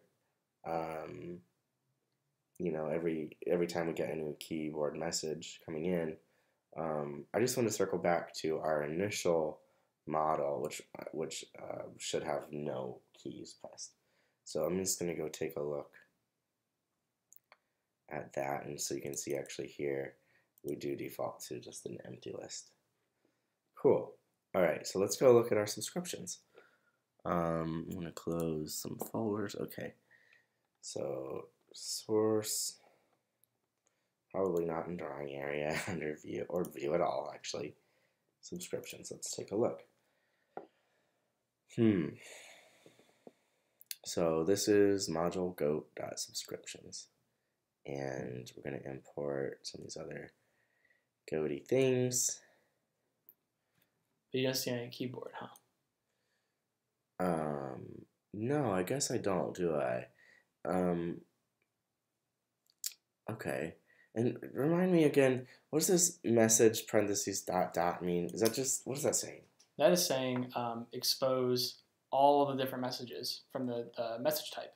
So like start drawing, continue drawing, resize annotation, move annotation. So it's exposing all of those. Okay. Yeah. Right, directly. So this is just exactly as defined in Goat. Otherwise I would have to say goat.update.continue drawing. Right. Okay, or at least update or something if you refer to it in a shorter way. Okay, cool. Yeah, so where are we getting our keyboard messages? If not here. Or is it here? So, yeah, everything in Elm's going to be explicit. So if you don't see import keyboard at the top, it's definitely not here. So it's not really a subscription then? Well, if we see here, though, we see keyboard to message, right? Oh, sorry. Okay. That's cool. I got a little distracted too in noticing an anonymous function down here. We haven't really looked at those today. Yeah. That's actually another instance of the unit type. When someone clicks reset in like the Zendesk context, I don't care about a value coming in from JavaScript, so I just ignore it and call reset. Oh, right. You're kind of saying this is like the same as the unit type, where It we is. just have the parentheses there. Correct. Interesting. And is that, you're saying it's the same, but it's only the same because we know they're going to pass us the unit type right there? So they're just the slightest bit different between the underscore and the unit type.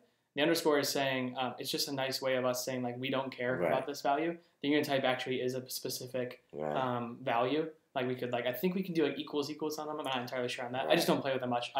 Anything that I don't care about, I just use an underscore to say I don't care. But we probably couldn't put the unit type here unless we knew we were going to be getting the unit type there. Like, if they were trying to give us actually a string, an int or string, we could still use the underscore, but not the unit type. Correct. That's the distinction. Okay. That was a good explanation. Thanks. Nice. All right, so let's not get too distracted. My bad. Keyboard to message.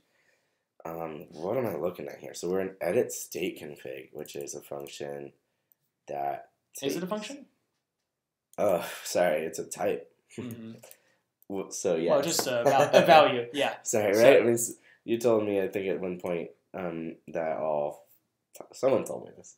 That all types are functions. So I was actually wrong. I'm allowed to be wrong. And the zero argument functions, I mean, yeah, you can think of them as functions, but actually they are values because it would be silly in the compiled output of the JavaScript to have it be like a function, like an arrow function, and then just have a value sitting there. That'd be extra memory to keep that function pointer around. So no, in Elm, if it has zero arguments, it's just a value. Okay. And this we wouldn't say this has arguments then, because it like this one does, right? Yes, because there's that arrow. Okay, and then this function doesn't. All right, so this is, wow. Okay, yeah, that makes sense. But of course it makes sense if you look at what's on the right side, right? Like this is obviously a record, and this one is obviously just doing stuff, like it's actually a function. But in Elm, everything's just an expression anyway, right? Yep. Just like CoffeeScript. Rest in peace. We love our CoffeeScript. Yeah, I'm, just for the record, I was a big CoffeeScript fan.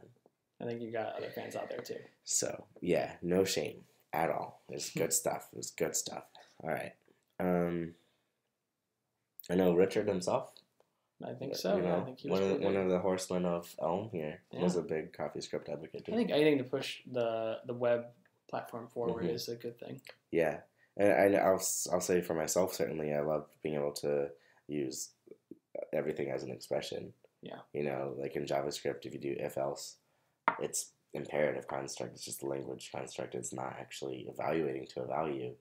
If you want to get something out of there, you've got to do that one way or another by yourself manually, like assign a value or return something or whatever it is. Yeah. But in CoffeeScript, as in Elm, it just evaluates to, you know, the value. So yeah, something, definitely something. Which is nice. Yeah, it's fantastic. Yeah. All right, so here we are looking at just the type, and it's a record. But why don't we?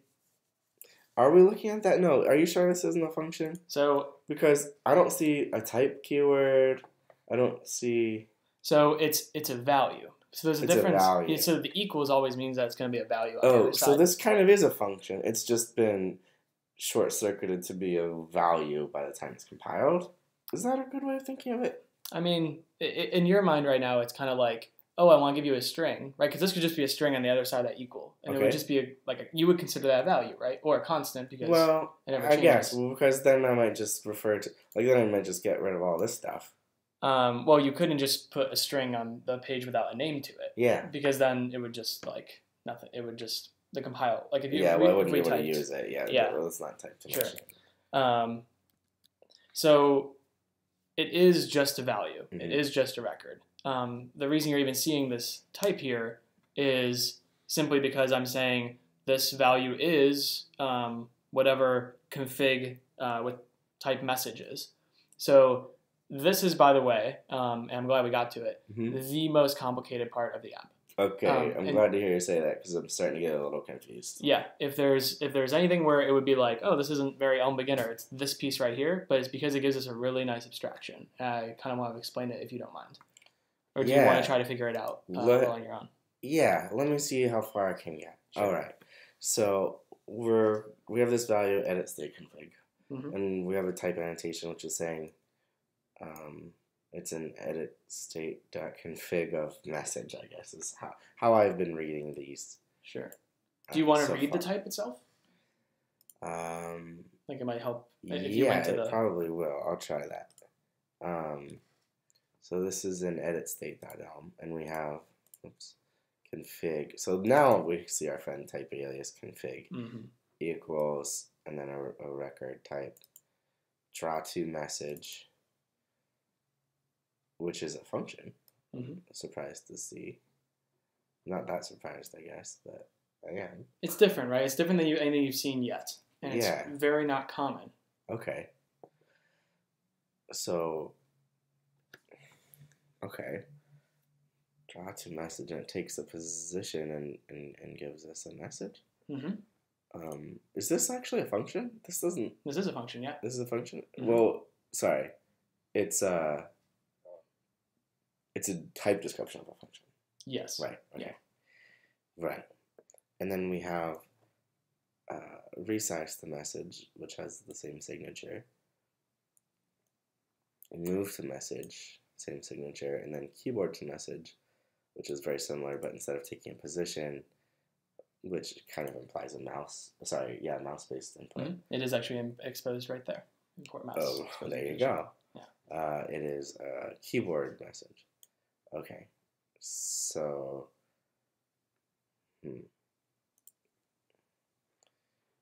Okay. So edit state config. So what do you think of when why you... are we calling this config? So what are you thinking of this like record right now? Like you see a record with a bunch of functions inside of it, right? It's kind of weird. Yeah. It feels like maybe it's giving us some way to enforce that one of only a handful of functions could be called or applied in a certain situation, is my guess. It's kind of like giving names to a bunch of functions that you can define for your app, right? Because lowercase message, if you remember, I'm not sure if anyone that's listening as well is familiar with type variables. The lowercase message there means it can be any app's messages. So like if I took this edit state module and gave it to someone who wasn't building Goat, but was building like cat or fox, like they could have their own messages and they'd be able to reuse this config record, because we're saying just as long as you give me a function that takes the position as an argument and returns your message, go with it. So that's what the configuration is to give the consumer of this API some configuration options. I think I'm starting to get it. Mm-hmm.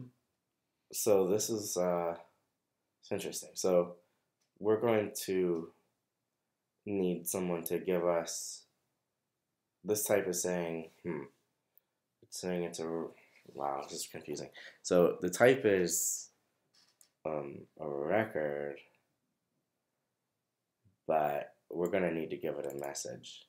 And then every field in the record is going to be a function that takes one of these types as input and then always gives us the same type of message that we gave config earlier. Mm-hmm.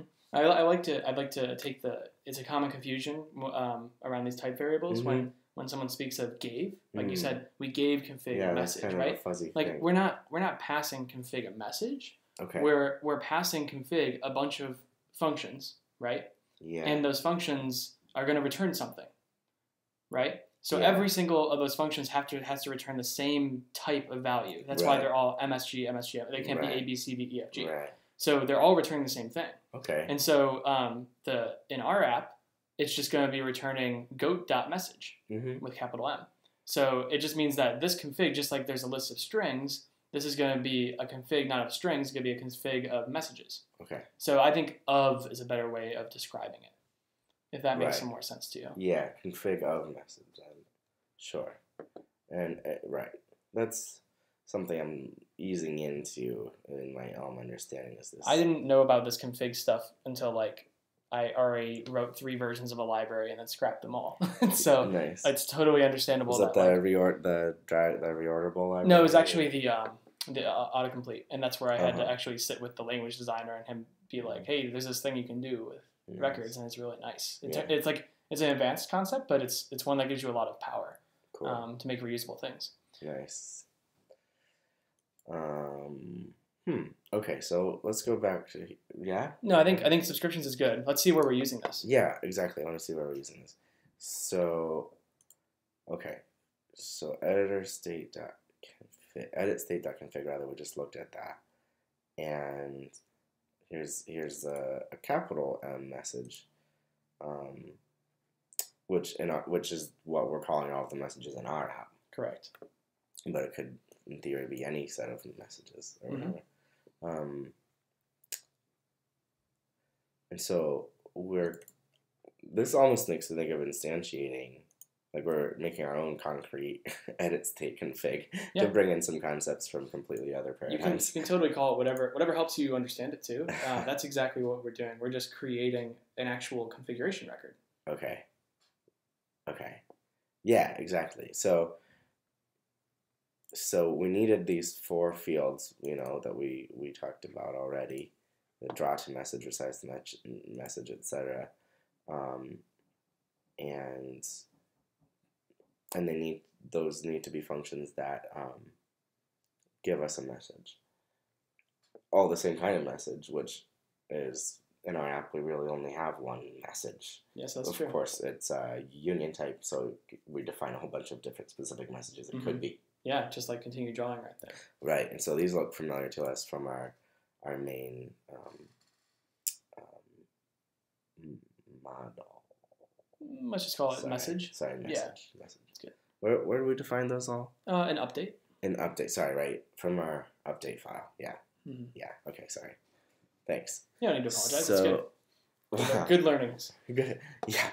I learned a lot today.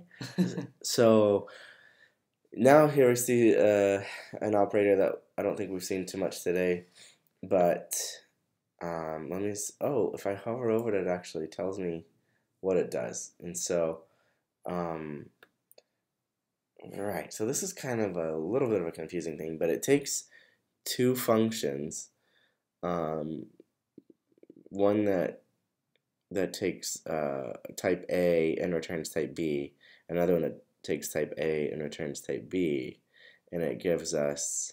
You mean B and C? These are the same ones twice, but I think I know what you're saying. So sorry. B to C. B to C and A. A to B, and then does it give us a function back as output? So I think a better way to call this thing, just so because you'll immediately know it when you hear it, it's a compose function. Mm-hmm. So just like doing f of g of x or g of f of x, right? It's just taking the output of one function and like giving it to another one. So it's just composing these two functions together. Is it not? Is it no different than saying to drawing position resize annotation? That doesn't make sense. So yeah, it's as if you imagine. Can I type something for a second? I think it would actually really bring this. Yeah, it'd be a small amount of typing. I think this would be really good for viewers as well to see. This is the same thing as if we had like this, like that's the position, right? Like the first argument. So this is an anonymous function. It would be the same as doing to drawing position, and then calling the result of that. Whoops.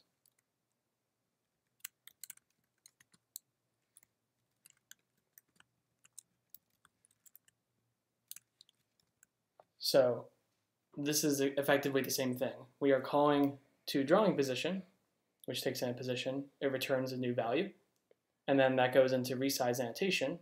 When we say a new value, what is that value? So it actually this function, all it's doing is like subtracting, I believe, like 81, the width of the control panel. Oh, really? Yeah, just to map it to the drawing. Okay, yeah, position. That makes sense. Okay. Yeah.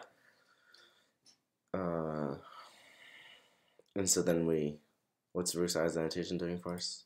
This is one of the messages, right, that actually takes one argument, and that's the position. Okay. So they're both resize annotation. What's interesting about those message types, right, is that they're all just functions, just with names, right, like resize annotation. And so it takes one argument, and that's the position. And so we're just piping the position through here. I'm not going to use pipe. I'm going to say we just compose those two functions together. Okay. It's totally fine if we leave this the way it will still work. So. Yeah. Okay. Yeah, but it's a little confusing. Okay. Well, because I see. So this thing gives us a function. That's what makes this special, really, right? I mean, because if we just did this, that would be that would not be good. Would it? Yeah, because we actually never have the value right that we're calling on, right? Like this would mean continue drawing would try to call to drawing position, like, and then that would go at the end of here. It would continue drawing would be getting an extra argument. I mean, we can always follow the error message because has pretty nice error messages. So yeah, it will say it looks like the function needs one more argument. But it didn't get enough. So like you'd start to piece it together from the error messages as like, oh, I need something here. So the compose thing is just a nice shortcut, and it reads nicely if you don't think necessarily about immediately what's happening. Just reading move annotation after like when we get a drawing position. If you read it like that, it's nice compared to this way of it's a little more code to read, but it is more explicit about what's happening. Yeah, I mean, it's interesting because we never actually we don't explicitly mention that pause argument, do we? No. And so using that a little too much, by the way, I sometimes find to make code a little hard to read. Yeah. You can overuse it, but sometimes it's really. I believe that. Sometimes it's a really nice a nice tool. And this, by the way, if you want to go listen to talks, anyone listening to, is called the point free style. So that's an interesting concept of functional programming where you can describe all these transformations as composing different functions together. Mm-hmm. So yeah, it's kind of cool. All right. So we're kind of patching up a position and then sending that along to resize annotation. And the result of this expression is itself a function that would expect that position as input. Mm-hmm. Mm-hmm. And that should match exactly how we described resize annotation in our update file, is that it requires a position. Exactly. Okay. Cool. And then we did similar things for the other fields there. But then, where do we use edit state config? Yeah, we should check that out. And we're going to search for this or something? You can, or you can look around on the page. It's not a very big file. Oh, okay. So it must just be down here somewhere.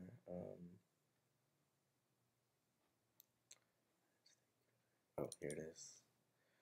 So, image annotation subscriptions.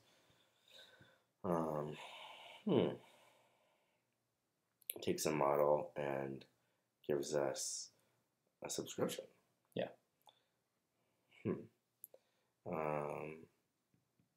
All right. So it looks like we give it our model, and then it checks to see if we have an image selected. If so, then we want to call edit state.subscriptions, which we haven't looked at yet. Passing it this edit state config record that we've created, and also the current edit state. Correct. Let's take a look at edit state.subscriptions, right? That sounds like the next thing to do. Mm-hmm. So we're back in edit state.elm, and it takes a config type with message with which we just looked at how we define that up here. And then we kind of created, as I called it, a concrete instance of it or whatever. Yeah, that's a good way. Concrete is a great way of describing it. And then let's see, it also takes an edit state, and then it gives us a subscription. So, but it's interesting. I'm going to be thinking about why is it called subscriptions? Oh, because it's got the S and you're expecting one. Yeah. Yeah, it's but listening are we batching or something? We are batching right at the end. We just batch them together. Maybe the API is better to give you a list. I'm not sure yet. I'm only using it in one place, so I'd rather have some user testing. I haven't released it as a library or anything. Mm-hmm. Yeah, it's interesting you said batch them right at the end, because we do it at the beginning in terms of line numbers. Yeah. But what this operator is it's gonna take the results of all this, right? Yeah. And then pass it in here as an argument. Because even the case expression returns, right? So. Yeah. Okay. And I don't use that often.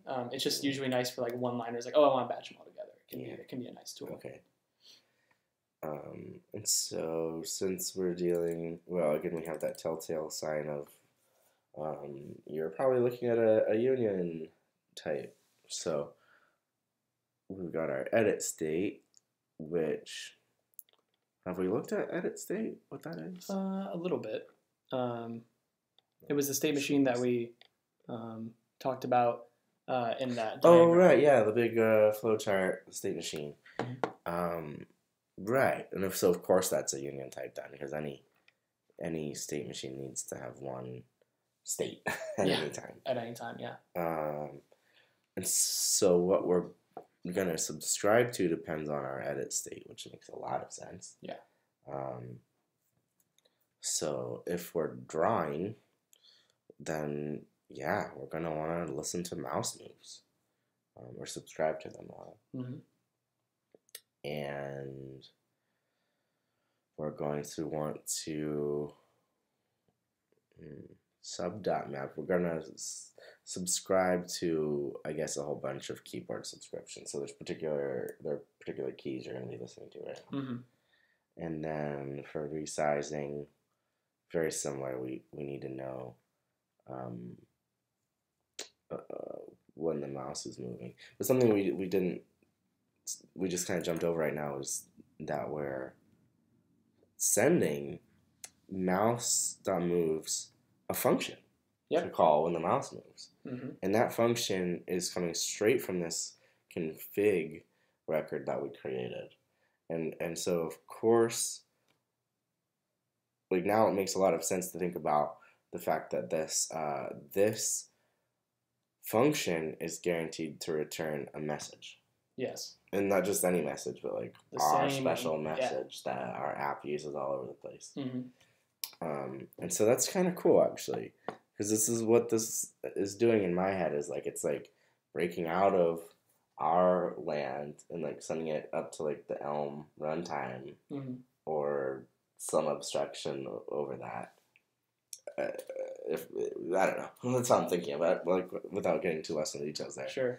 And telling it, oh, and here's a callback that you can, or maybe not even a callback, but like here's a function that we want you to call whenever the mouse moves. And in our case, we're tying it right back into the messages that we're going to use to update our model. Yeah. So I like to think of it as you said callback, which is a very JavaScript thing. Right. And I like to think about it in this one as I kind of like to think of it in this case specifically as like tagging.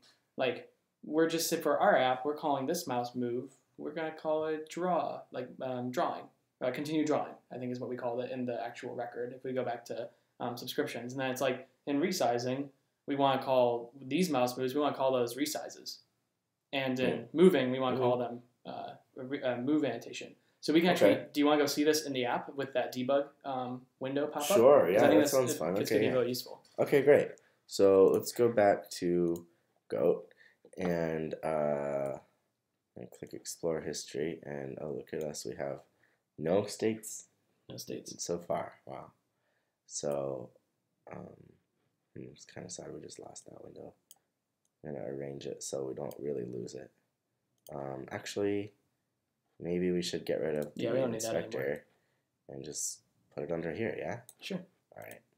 So we're going to pick a goat and let's draw, right? Yeah. So I'm going to click let's do a simple shape. So I'm going to click the round rect tool.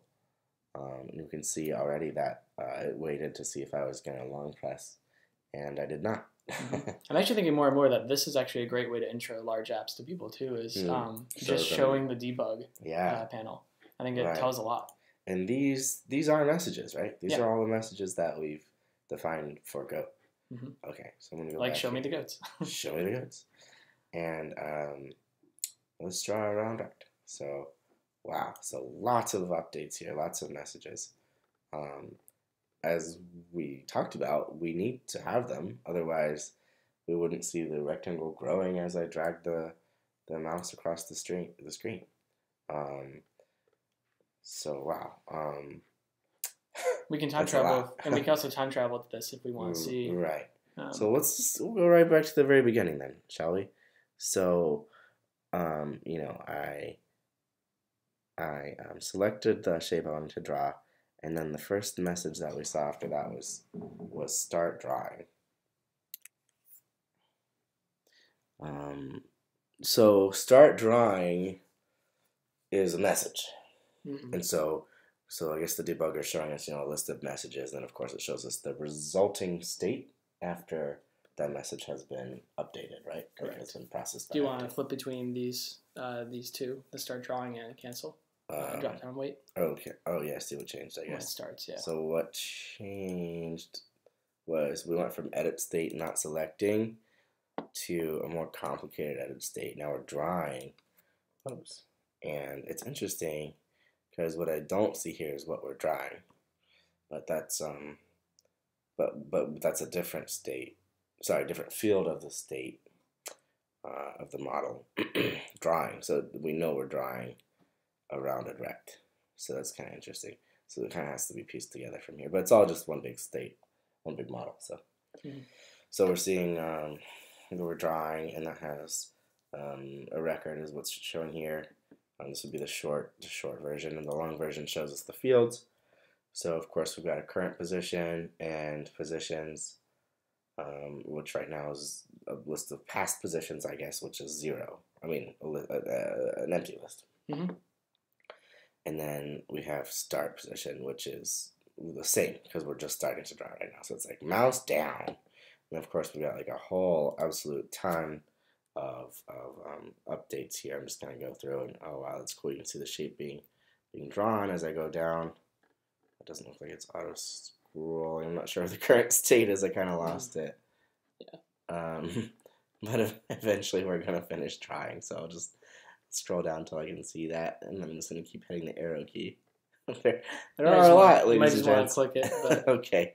Well, you get the idea.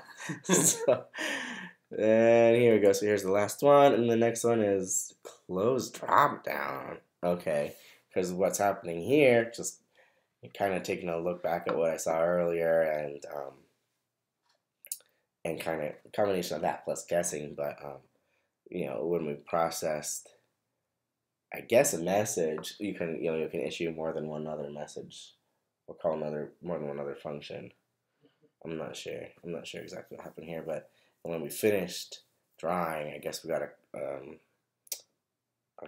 would there be a command coming in? No. So that'd be from a subscription we'd get. Everything's gonna be coming in. Because what it comes in, everything comes in as a message. Right, great. So so of course we were subscribed to the mouse drawing, and we got a message here that said, I guess, close drop down. Sometimes, so we gave it a function. Sometimes we get messages that like maybe I didn't intend, I left a mouse, like I left an event handler on something in a certain state that I didn't need to, and if nothing broke, I don't need to clean up that message. Yeah. Okay. But like when you use this, it becomes obvious. Oh, I'm sending extra messages. Yeah, like the drop down was already closed. Yeah. Like if you go back to these states, there is no open drop down. Yeah, and so it wouldn't do anything, right? And that's great behavior. And that's fine. Yeah. So, but it might be something. Of course, the important thing is that we finished drawing, and if you look here, there's a big difference in that the edit state goes from this drawing object, which had the current position and the start position, and then we just finish, and so no, it's not selecting, which is that the state that we used to call ready draw. What was it? We used to call ready to draw. Ready to draw. Not selecting. Ready to draw. Yeah. Yeah. So yeah, and I don't know. I kind of.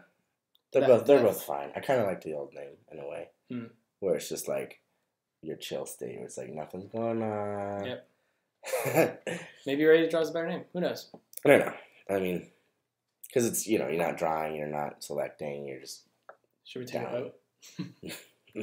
With the two of us? Yeah. Yeah. Okay. Well, okay. So no. Yeah. No. Just thinking here, trying to look what's going on. So that makes sense. So after finished drawing, right? Like now, drawing is the same, but edit state is now changed. Where do you think that the information went once? Right. Well, we probably created an annotation. So let's look for those. I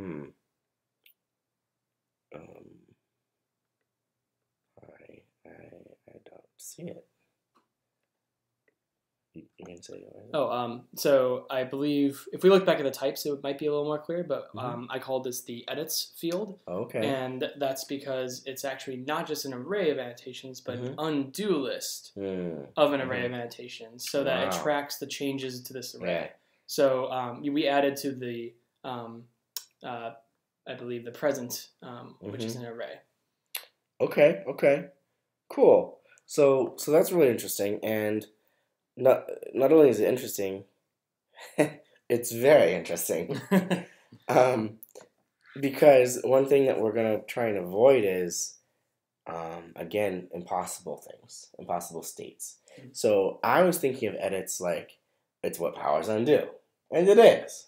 But it's more than that. It's like the list of everything we currently have drawn. It's like it's our annotations list. I was expecting there to be like a list of annotations.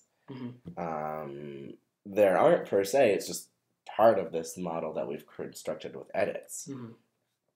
And I like that because if you now implicitly when you're when you're updating this edits field of our model, you are implicitly changing the current annotations. Not even implicitly, you're explicitly doing that at the same time.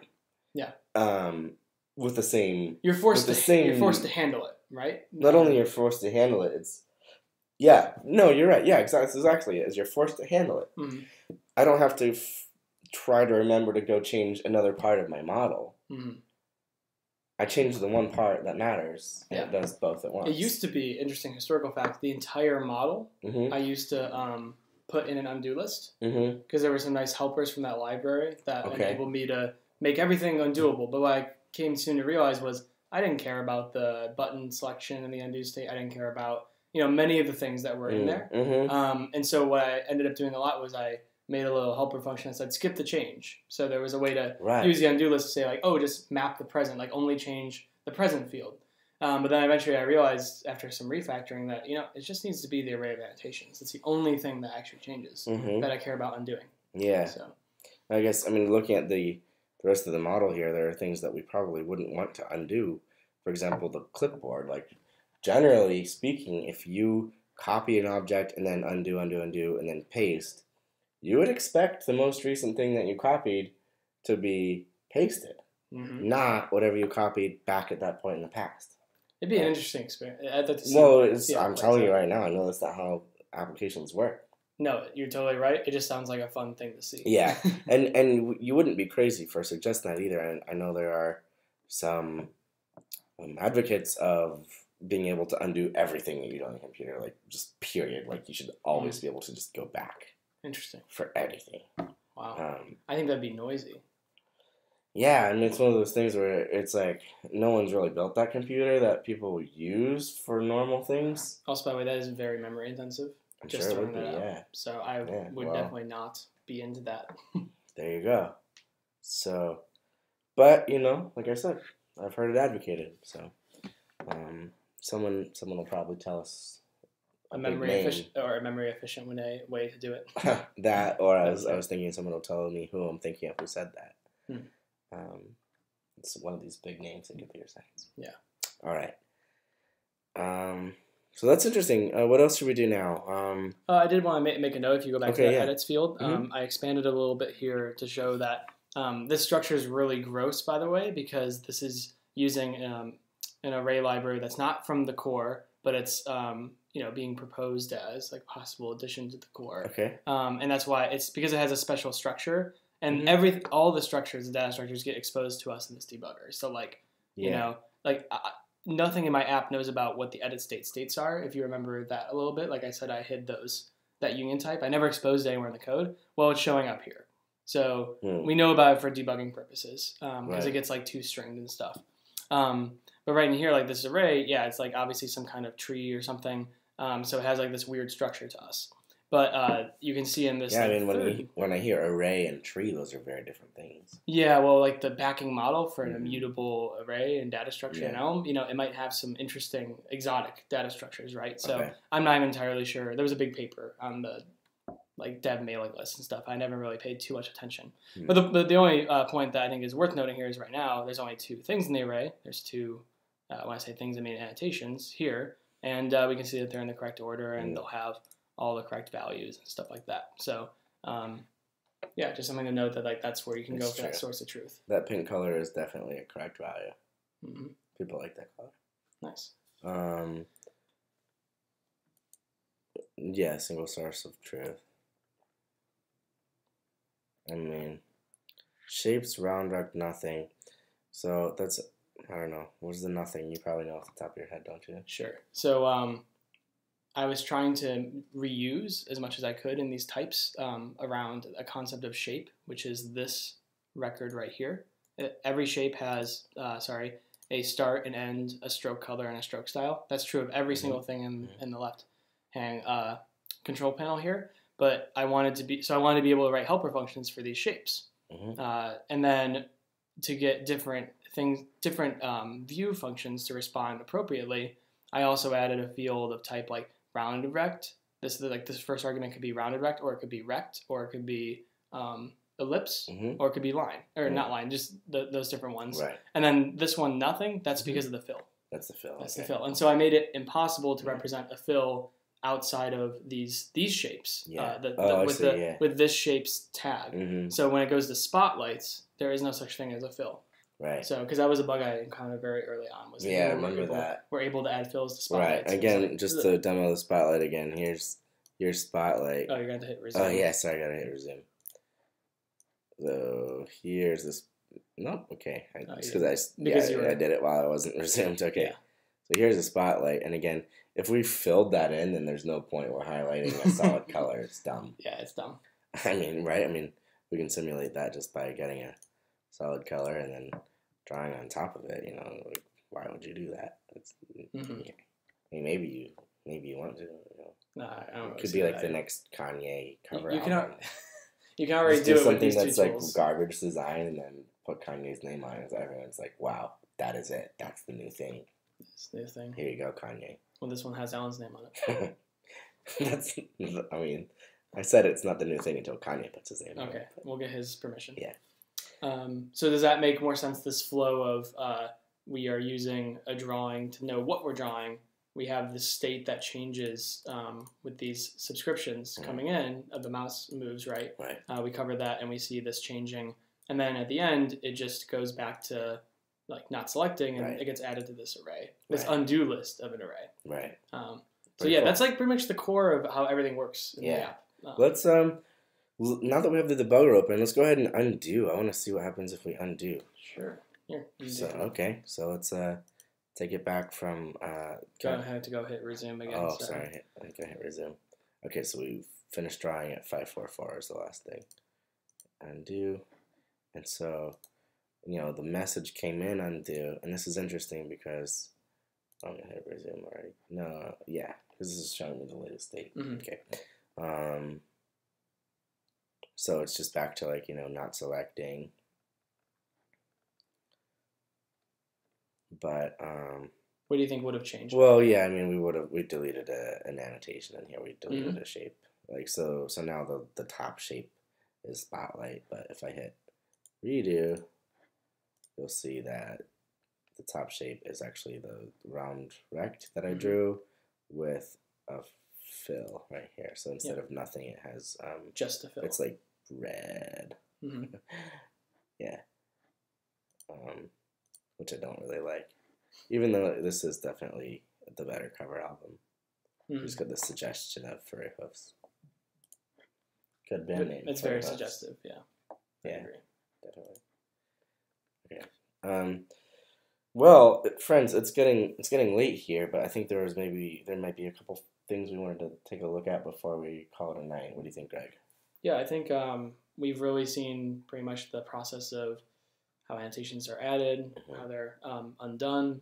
We've seen how fills are selected. We've seen a little bit of this state machine. I think the last bit of the state machine that's pretty interesting, and I'm still debating as an API currently, is when it comes to seeing how this actually becomes a view. How does this become an SVG? Right. So I think it'd be interesting if we dove into like the drawing area's SVG code. Right, and I know you wanted to take a look at an arrow probably, right? Sure, why not? That's a good example. So here's an arrow. Wow, I thought it would be purple, but that's because there's no fill. We use line color for these, so that's my bad. So here's purple, and you can see it kind of this kind of stretchy feel to it, almost rubber band. Oh, did we ever demo that if you hold shift, things happen? No, we totally didn't do that. So if you hold shift, then it constrains the drawing to 45-degree angles, or whatever fraction of pi that is. It's been a while for me. I forget pi over... Pi 4? Pi over 4, yeah. Maybe? And you're correct, because pi is 180 degrees. Right. There you go. 180 degrees of pi. That sounds like a good birthday dessert to me. Very yummy. Also, bad name. Okay. So what happens? Let's draw another arrow, right? So here's my drawing of an arrow, and as you can see, there's a whole bunch of intermediate continued drawing states. Oh, look at this. Keyboard message down. So that's for my shift. That's when I was constraining back there. That's kind of cool. But that was the last arrow. So here's start drawing an arrow, and you can see it has a very weird shape. Very weird shape. Because it's really just a point. It's like when we tried to draw an arrow as a point. So we can do some nicer things around that so the user never sees that. Yeah. For sure. Definitely. One thing I'd like to note, Alan, is if you scroll up a little bit Okay. in the messages, you see this resize annotation? Yeah. If we jump back to the code real quick, Okay. like, do you remember how we had all that configuration going into here? These are the different messages that we put into that configuration record of we either want to continue the drawing or we want to resize annotation. Mm-hmm. So these were all mouse movements. I could have had those Right. all come in as the same thing as just like mouse moved, moved. But yeah, that makes a nasty debug experience, and also it means I have to do some kind of case switching with the API in there. So I moved that into the API itself, so I had this nice little subscriptions function. Yeah, that makes sense. Yeah, that definitely makes sense. I can definitely see the value of seeing those messages come in with their specific intention. Mm-hmm. Instead of just being the result of a very naive subscription. Yeah, it helped me a lot when I was building it. So cool, good to know. Anyway, we're not we're not live, but right. So start drawing. Then we did a whole bunch of drawing. Eventually, we decided it's good. I let up on the mouse. We finished drawing. So I guess one thing we could take a look at a little bit is the view around this, right? Yeah. Oops, clicking the clock. Don't click the clock. Okay. So views, the whole big thing, and we looked at some of these comments earlier. So we can probably drill down to something that's important for us. Right, so I'm going to go ahead and click on view, and then we have, drawing area. Oh, annotation, that sounds promising. Let's try it. Let's take a look. Wow, lots of imports, okay. Now, one thing I want to note real quick when you see this, that's like, whoa, that's a lot of imports. And that to me signals that this needs to be broken up further. Okay. And also that things should be grouped in a more modular way.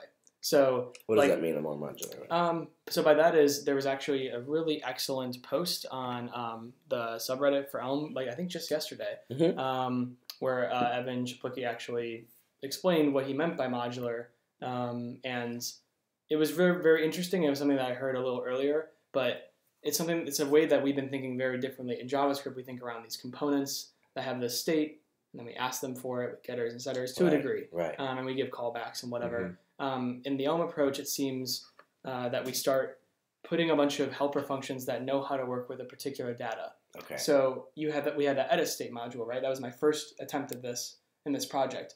All those functions, subscription, change drawing, finish, they were all related to edit state. Right. Very intrinsically so. Yeah. And we never exposed the internals of edit state. Evan's best example of this that I just want to quickly note was the dictionary library. If you use the dictionary, you don't know that underlying it's a tree. Right. You never can ask for a node and get and set a node. You can just get and set by ID. That's the interface. Yeah, that's the API the interface, right? And so we have to be careful when we design these systems to not have what you're seeing here of all these imports because we didn't isolate what is related. Okay. So this is a module I really want to refactor. So it'll be good for you to see some code that I'm not super, super proud of. Cool. So wow. Well, one thing catches my eye here, which is that we have JSON.decode imported. Something that I haven't experimented or seen really myself, but I've heard a whole lot about is importing and exporting JSON from Elm, which kind of has this reputation of being one of the less pleasant things to do maybe in Elm. And it makes sense because you're moving from a super strongly typed and structured world in terms of data to one that's famously complex, down with whatever. Yeah, it's down with whatever. Right? So, it's no XML, but it's very simple but extremely flexible. Sure. Whereas XML, I don't think people really like writing XML or interacting with XML, but one thing it has going for it is it's very enforceable. You can have a very strict, validation checker of your XML. XML is what I meant to say. Sure. So I'm kind of curious. I know we should probably go find that arrow code that we're going to look at, but how are we using JSON in here? Is that okay? Can we? So high level before we even see it. We're never in this app. We're never asking things from a server, right? So we're never hitting an API and decoding that JSON response. Right. This is all client and by the way, decode just means, for anyone unfamiliar, just to take some JavaScript object. As a string. And yeah, I mean, it's JSON. And then like, I guess it's but the point is to take that object and to turn it into an Elm type. Okay. So, yeah, like into an Elm Well, record. that's what this means in the context of the JSON Elm module. Yes. All right. So, and there's many helper modules, but the what it's used for here is literally just, oh, I have like an event, like a mouse event, and I want to grab certain things out of the mouse event, so you can get like, you know, the position of the mouse. Oh, that's it. And I think I grab a couple other things, like maybe like the width or something. So where are we using it? We could search for it. Yeah. All right. So I'm just gonna search for. Look for just JSON with capital J. Actually. Well, there's only one. Because I import it as JSON. Oh, I guess I kind of read that backwards in my head. Okay. Mm-hmm. Right. Oh, interesting. I thought you just call it JSON. Okay. Mm-hmm. So. Because I never do the encode. Interesting. Do I only use it in one place? Hmm. I think I used to use it a lot more. No, you use it more places. Cool. A lot of JSON.maps. There we go. So JSON.decode.map. Mm-hmm. Um. So we'll ignore that one because that was where I was saying it might be a hack. I don't even need it anymore. Okay. So this one, there's definitely a lot going on. Is this? Oh, okay. So that's annotation attributes when not selecting. Mm-hmm. For some. Which is a function. Yeah.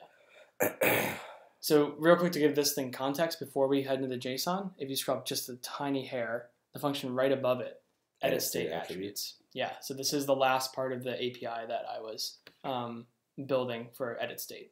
So I want you to just kind of give me what your first thoughts of what you think this thing is doing. Yeah.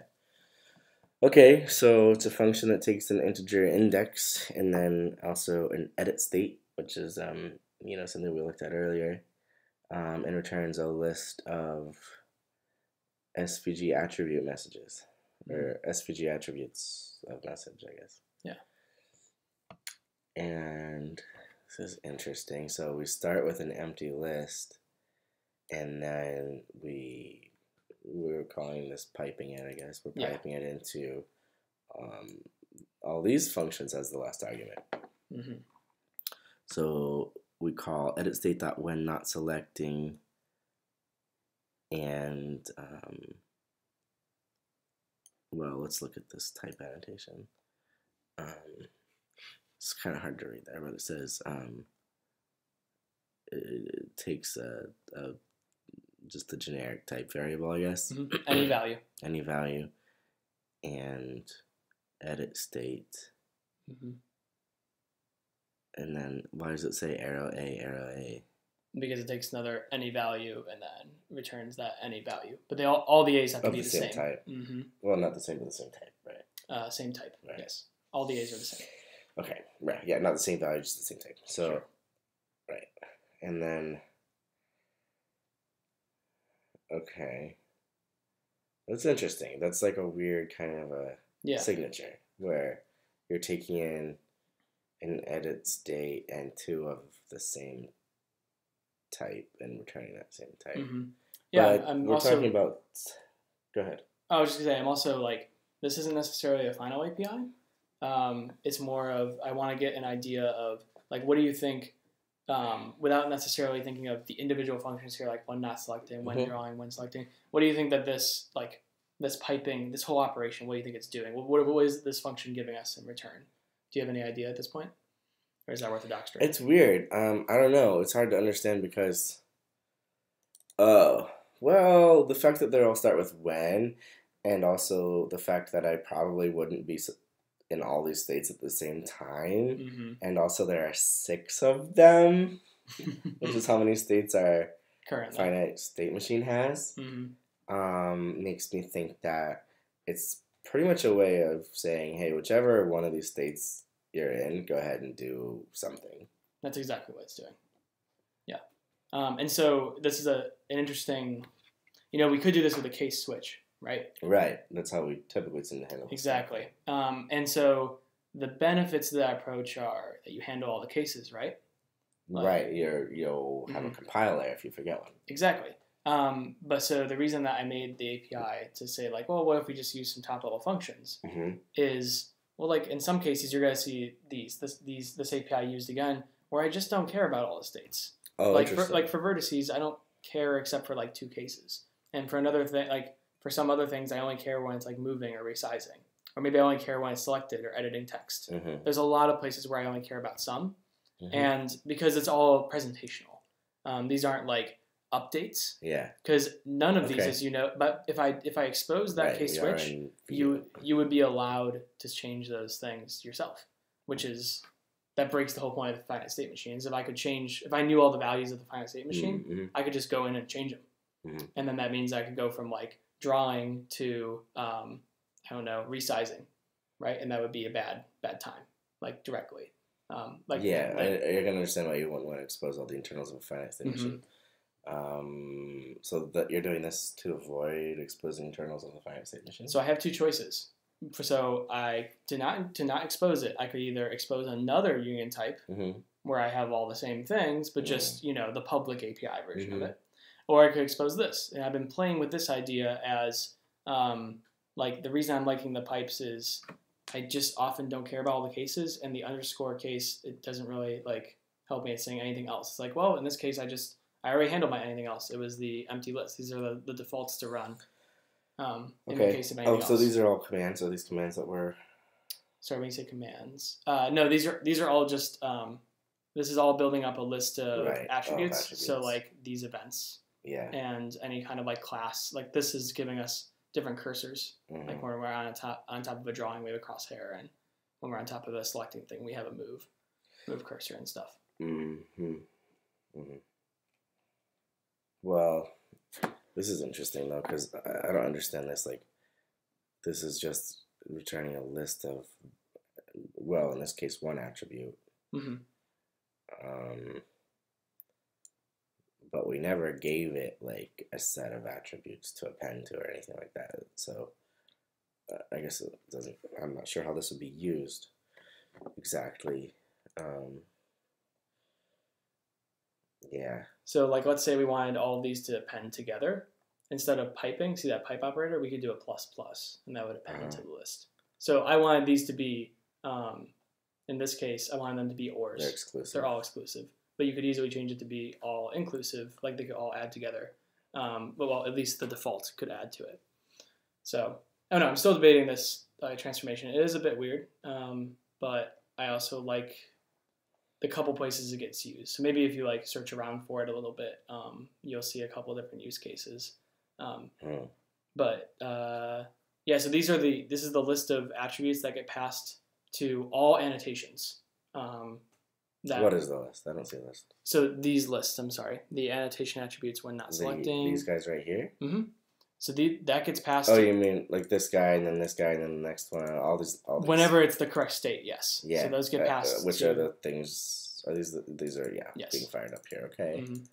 So sorry. So one more time. These are what? This is a list of. So there's just a list that in the end returns a list of attributes, and an attribute is anything that would go on the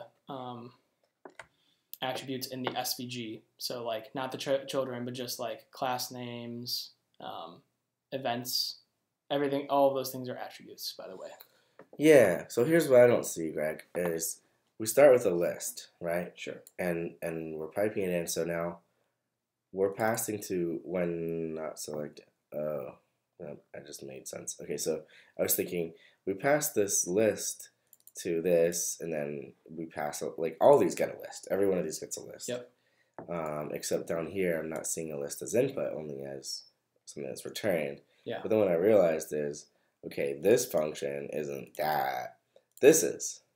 So giving it the index will return. Well, like this should eventually return a list. It has to return a list. We just saw that right here. We don't need to hover over it. There's no partial evaluation for that one. It just immediately goes. Yeah, right. And that's because the when not selecting, if you hovered over it before, you were like, oh, look, it didn't even take any arguments. It just wanted a value. But this one gave you some drawing info. So that's where this underscore is.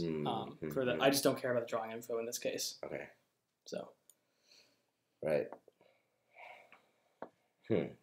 So, well, we were curious about the JSON. So, what's going on here with the JSON? Your JSON mapping. Whoa. I'm gonna try and side scroll here. Okay. JSON.map, you're calling on these two values. So we're giving it the result of this thing, which I'm just going to ignore for a second, and also a mouse position. So I'd read from right to left on this one, actually. Okay, sure. It expects a function. Cool. And that should make sense. Like, I kind of just saw the parentheses and, like, ignored everything in the middle. Yeah. But if we don't ignore everything in the middle for a second, we see our friend, well, I forget, there was a name for this guy. Compose. The compose operator. And we know, one thing we know about the compose operator, I almost feel like it's the only thing I know, is that it operates on functions and it returns a function. Like, it just always returns a function. And so that means I just know this is a function. Like, this is a function. So going back to the signature, it takes a function and also, wow, a JSON decoder. Okay. And returns a JSON, of A. Yes. And then also returns JSON decoder value. So it can be a different type. But the types correspond to the input and output types of the function. So whatever the heck this eventually creates, it better take in one type and return another type. And okay, wow, this is complicated again. Yeah. So map is a concept. So you're familiar probably with, like, I'm definitely familiar with map. Yeah, but so you're familiar with it usually in the case of lists, but you're also familiar with it in the case of, like, modules. I don't know. So what is a module map? So that's why I wanted to bring up that. I thought I only learned when I started doing Elm, and I thought it was very interesting. So I always thought of map as, oh, I'm going to do something to all the things in a list. Right. Well, what map really means is I'm going to do something to this type. So the list is a type, right? So when you think of it in your head of, I'm going to change all the things in a list, like, well, the list knows about many things, right? So you're saying, I'm going to do all the things that that type knows about. So in this case, we're saying, we don't know what a decoder is, okay? We just have no idea. Sure. But it's in that module. We're just calling JSON. Yeah, it is. And so when we call map, we're saying, okay, take whatever value that decoder has. It could be a string, and we're going to turn it into an integer. So it's going to be the same. It's going to stay the type JSON.decode, and it'll result as JSON.decode. But the type inside of it will change. Wow, okay. Okay, and that definitely sounds like a map kind of a thing to do. Yeah. Like, if you ran map on a list of floats and rounded them all, you would end up with a list of ints. And if you, like, had a maybe, like, something's there, maybe something's not, if you run map on that, maybe it's a maybe of an integer. If I said maybe.map times 2, it would only multiply 2 if there was just something. If there was nothing, it would just leave as nothing. And that's why map is useful. Okay, so just trying to be intuitive about this and reading it. So this would, not thinking it in terms of, well, would I be able to write this line of code, which I feel like I'd really have to work up to. But in terms of reading it, we were getting a mouse position, or we're not getting it, but we are, actually. You got it right. Oh, we are? Yeah. So if you go click on, maybe there'll be a tooltip there for the mouse position. Side scrolling is the Sure. So yeah, if you just click on it, maybe we'll get a tooltip. Yeah. So it's a decoder of mouse.position, which we knew had to be a decoder of something. Yeah. And so this is actually taking, like, the event object, like we get in JavaScript when we say, like, on click, and then we get that E. It's just doing E dot, like, whatever the X and Y, like, and it's just putting them together into a record. That's just a nice shortcut provided by the mouse module. Okay. So, and that's the decoder then. It knows it's just a description of what I'm going to do to that object when I get it. Yeah. That's why I think of it as decoders, like a description. Okay. And then we have toDrawing position, which I remember this one. This was the thing that just it removed the offset of our controls. Correct. So that kind of makes sense. That we were trying to bring us back to a 0 that we can work with. Go ahead and close this for us. And then annotation index is just the index that we've got here. And then select and move annotation. Let's take a look at this type signature. No. May have to command click to it. If that works. Oh, it doesn't want to work. Oh, well. I hate when things don't work. Oh, wait. Well, no, that's the wrong thing. Okay. Well, it takes one more argument. And it's like the two well, drawing we already position. know what it has to be, sort of, don't we? Yeah. Because let's go back to JSON.map. I mean, we saw that we had a JSON decoder of something over here. It was a mouse dot position. So that'd be A, right? And then we have, oh, that's A, not the, oh, right, because of this little guy, which is tricky, and he takes You can kind of ignore two drawing position and that. Like, let's just ignore that for a second. What if two drawing position and the compose weren't there? What if it was just JSON.map, select and move annotation? So like if we deleted the control panel, then we could just get rid of this. Yeah, and so if you imagine that wasn't there, yeah, now maybe try to read it, because it's a little tougher to read with the compose. Yeah, so in that case, it would, correct me if I'm wrong, it would just be select and move mouse annotation, and then the arguments would be annotation index and mouse position. Correct. Cool. That definitely does kind of make it easy. Yeah. That's kind of neat. Like yeah, sometimes, like, again, the syntax is very new to me, coming from, kind of a, gosh, like, almost every language I've ever worked in my whole life is some variant of C, essentially. Like, it's just absolutely parentheses after a function name, and then you jam things in between commas, like whether it's Python or Ruby or JavaScript or even CoffeeScript. It's like, oh, sometimes I can omit parentheses, but at the end of the day, it's the same. Yeah. So this is still new. It is totally new. This is my first language I've ever had where it wasn't C, and I was it was jarring at first. For sure. Yeah. But it's pretty expressive. I've dabbled in other languages, but like I never actually professionally worked in something that's just like completely out there. It is different. Not that this is out there, but I'd say ML style languages are not all the rage until recently. Yeah. Like Reason and like Elm have become a little more mainstream since. I mean, well, more mainstream than any of the other MML languages have been usually. Right. Cool. All right. Popularized by that TV show with the ponies, right? Where they talk about ML programs. It was the MLP. That's the thing. A show called MLP about ML programs. I actually have zero idea what you're talking about. Wow, making a My Little Pony joke, everyone. You can ignore it. Oh my goodness. Okay. All right, I just got it. And this is why I don't have friends. Okay, so I'm just kidding. I'm not a brony. But no offense to bronies. Gosh, this part of me have to cut out this part of the recording. It's nonsense. Whatever. All right. So, shout out to everyone listening still.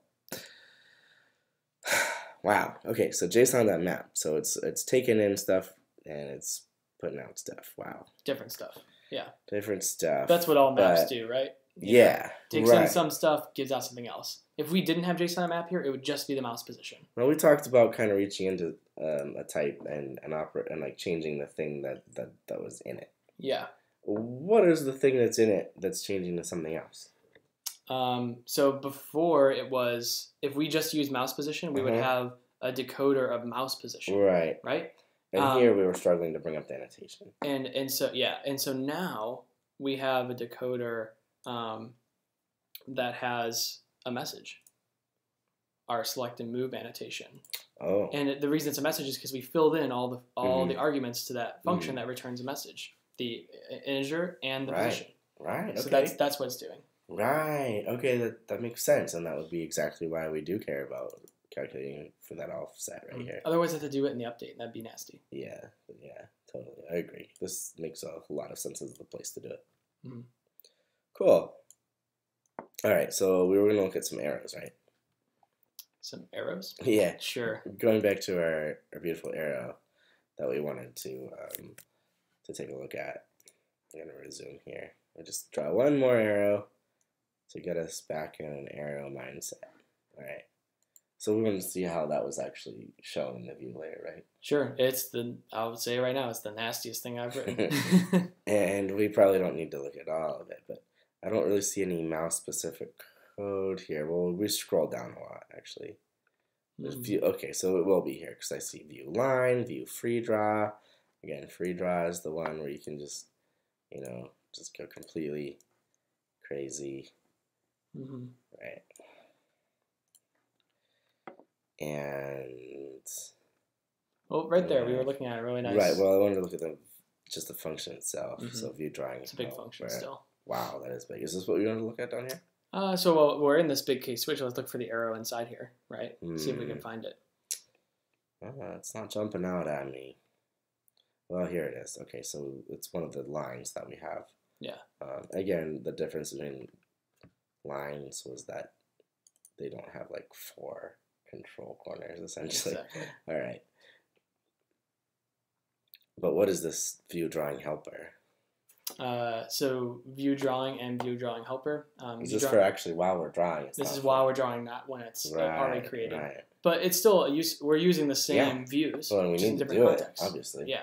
So I think even if we go back just to the arrow a bit, can you kind of give me a high level of what you think is happening just there? Right. So Greg and I learned a lot more about SVG recently, and let's take a look. So SVG.g. What's .g? Is that the... It's a group. Group, of course. It's the div of SVG. Right, the div of SVG / the folder. Both are great names, right? Div and G. Yeah, good. Yeah. Or those of you who actually are in an illustration tool, this is like a folder for you in your paths. Or sorry, your layers view. It's like a group of layers. It's interesting. It's like looks like a folder, kind of. I need to use some more drawing tools. So. That aren't and you can operate on all of it as a unit. You know, yes. Which is something you can do in SVG too. Yes, you can. All right. So we've got a group here in our SVG. No attributes is what this is saying. And then we have children. So our children is, they include the result of this view arrowhead drawing, an SVG path, and I'm guessing there's probably going to be a lot of magic in this function because it's so simple here. It must be complicated somewhere else. And then view arrowhead drawing again. This time false. Right? You want to go command click that function? Let's get you out of invent mode. Yeah. My invent mode. Yeah. I got you out. Yeah. Okay. All right. Here we go. So view arrowhead drawing bool. Well, here's the bool. It's a show drop shadow. So this is a hack. Yeah, this is totally a hack. You discovered my first hack. Yeah. So when you add the drop shadow, it has a drop shadow over the line that's behind the. Let's demo what it's like without the hack, shall we? That should be really easy. Can I just do that? Let's do it. All right. So, because I feel like this will just compile just fine. Where'd we go here? There was that. Okay. There's this. It wasn't that big. I think it was lower. Yeah. So this is why this thing needs to get split up. Okay. It's too big. View drawing helper. Here we are. So the line I want to remove is just really this entire line. Yeah. Yeah. Delete it. Okay. So save, and then it should be recompiling. We'll know it's done when it refreshes. Okay. Should we choose the other goat today? No, because it's still got that bug on it. Okay. Yeah. So here we go. We're just gonna draw a squiggle for no reason at all, and then an arrow in purple. For some reason, I feel like arrows should be purple. Sure. And here we go. We're drawing. It's hard to tell. Maybe a lighter color might demo it. Okay. Wow, it's so... There we go. In this direction, it's very strong. So it depends on the direction you're drawing in. But in this direction, you can see what's going on. Now let it go real quick. Oh, wow. Now do you know why that... Yes, I do, Greg, because the function that we edited was for when we're drawing, not for when it's already done. Correct. Fascinating. So you've had this hack embedded in multiple parts of your code. Twice, yeah. You probably feel a little dirty about that. I do. It was a 2-line change, right? But because we just had to call a function twice, but I just wanted to ship it. So yeah, but look at this. Works. So it's really interesting because what's going on here is we drew 2 custom shapes, and they had a shadow effect on them. And as you can see in the code, the first shape is the arrowhead, and then secondly we have the path. So whenever we're drawing and the shadow is lined up so that it would go from the middle part of the arrow onto the head, then you get this So pretty obvious, I think, if you haven't guessed what the hack is. Well, we pretty much saw it. He's drawing a second arrowhead with all the same attributes except without the shadow. So that avoids like the opposite bug where now the arrowhead would be dropping a shadow onto the mid of the body. So for any SVG filter experts out there who'd like to help me in my drop shadow code, I'd like to stop this hack. Yeah. It doesn't matter too much because we ultimately aren't giving SVG to the user right now. Right. We just give it an image. It's a PNG, but it's still, might as well make the markup really nice. And by the way, while we could easily generate an SVG to export, right? Easy? Yes, yeah. Easily. It is an SVG Just right checking. Right, yeah. When you have like a pixelate feature, that's promising your users that you're giving them a way to cover things up and obscure them. Even without a pixelate feature, the fact that you could just draw a filled object on top of something, like a white rectangle on top of someone's SSN. Yeah. That's like a way of deleting information. At least it looks like it. Yeah. But if you actually shipped a whole bunch of layers, then you're still shipping all of that information. And if the end user is sophisticated enough, they can just go ahead and deconstruct that object you sent them, remove the layer that's obscuring information, and then read the data. Totally. So that is the biggest reason that we want to export PNG instead of SVG. Yeah. That, and it's just going to be a lot more compatible. I wonder if you could make a case for like saying, hey users, like if you want an SVG, like we will just strip all of the like things that are like obvious mass, but at the same time it's really hard because if someone makes any kind of super hard, yeah. Yeah. I guess it's just not a thing. Yeah, it's totally hard. Really interesting space to think about though. So that was why we had this little INSEE hack. And as I said, you can see all the other attributes are the same. Yeah. Or at least all the values you're passing to this arrowhead drawing. Not to get too into the rails here, but I guess we can't apply the shadow effect to the group for some reason. I believe. So there are certain things I've tried out in these groups and that has not worked. Like for instance, positioning all these things has to be positioned. Like their X's and their Y's all have to be positioned on SVGs themselves. Yeah. G can only be used for like transforms. And it can give like some other attributes. So maybe the filter will work on them. Maybe. But it might manifest in like we might want something specific for the arrowhead so we don't get that back shadow. Because one thing you didn't try was doing the drop shadow head on the other side of it, which is actually the bug that I found was very subtle, and that's why I did this was because there was just a little bit of shadowing happening on top of the path. Yeah, I saw that actually. It was very subtle indeed. Yeah, and so that's why this hack went out was for that subtle one, and maybe I just need a different drop shadow filter. Yeah, who knows? So yeah. Well, it's very festive, goat. I'll say that. Looks like a party. Totally. All right. So that's super, super interesting. We didn't look at the constraining code, but maybe we should look at more arrow stuff first. I don't know. So you want to see that nasty function just to expose me? All right. Oh, right, yeah. So I'll click the definition. All right, this one. So that's just that was just the arrowhead drawing. I'd like to know about the arrow path. So I'm curious if you can find. Oh, right here, this guy. Well, I think you remember writing it with me a little bit. Yeah. Really nasty. You would know it. So yeah. Let's look for. Oh, here we go. Right. It's the line path. Yeah. So I did the same thing for the line because interesting fact, folks. If you write that drop shadow code, the one I used I think I just got it from Stack Overflow. Kudos, you're never too experienced to use Stack Overflow. True. And I was using it on just a line. SVG, well, at pi over 2 increments, it would just completely disappear, the annotation. So I rebuilt it using just a straight up SVG path, but that meant, doing some nasty bits with concatenating strings. And so you can see all of this work that I did here just for a simple line. Yeah. And for those of you who don't speak fluent radian, pi over 2 is a right angle. Yeah. And given that our tool explicitly makes it easy to draw in right angles by the shift constraint mechanism, it's kind of a noticeable bug though. Yeah, definitely. All right. So Is this is not the function you wanted to look at? This is not the arrow one, but you get the idea from that one. It's the same. There's just some curving in it. So yeah, I wonder. I don't even know if it's. I don't see it. I might have put it in the view. Are we importing it? Maybe it's in. It might be somewhere. Like, is it in utils for?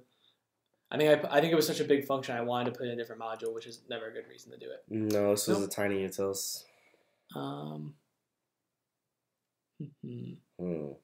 So if we go back to the drawing code, right? Yeah. Where we had that case switch statement. Not this one. The one where we were matching on the one where you remove the arrowhead, like the call to. Yeah. So in here we see line adders, right? And that's actually a function that I defined in the let statement. Okay. And so we see that that's calling line attributes. Oops.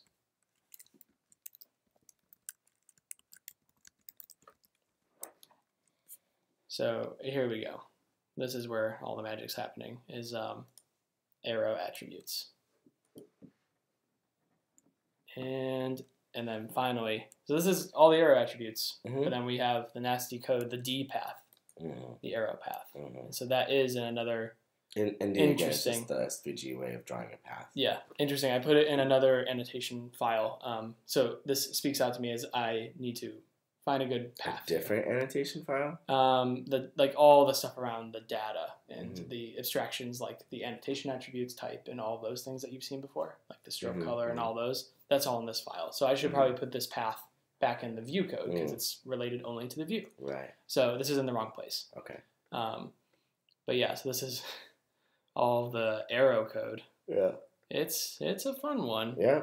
Look, Greg's not a crier, but he might have cried if he were a crier during this process. It was There's a lot of sweat and tears. This was a lot of blood, sweat, and tears right here. Yeah. Because we're not using any sort of crazy abstraction that can just take a path and manipulate it. Yeah. And rotate it. I really want to make a shout out to, I think Fulker TDev made a package where you can just, instead of doing this, you can just have a list of tuples of X and Y's, and then it just represents it in a nice like English to read path. That would be much more readable than this. Oh, okay. So I plan to migrate to soon, but I want to show what it's like to do it in raw. Just it can be done. Yeah. It's just nasty. It's not fun. Yeah. Like the input that you had to work with was like I actually drew a shape in SVG and gave you the SVG shape. Yeah. And I thought you'd just be able to get in there and like apply rotations and stretching to it, and it would be great. And I'm still not convinced that I can't do that. Yeah. I think that there's just some tricks you got to do with not only translate and scale, but translate, scale, and translate again. It's an interesting. I've seen it in some other SVG editors. So maybe there's a way to delete all this. But that's the best kind of hack day is when you can delete all the stuff that was hard. Right. So what Greg actually did is he actually went in here and he is drawing point by point. Yeah, the entire path. Like he like broke down, like he had a whiteboard and was like doing geometry and stuff. He's like, well, like look at this. It's got sines and cosines and negative theta. I mean, come on. What are we back in high school? Yeah.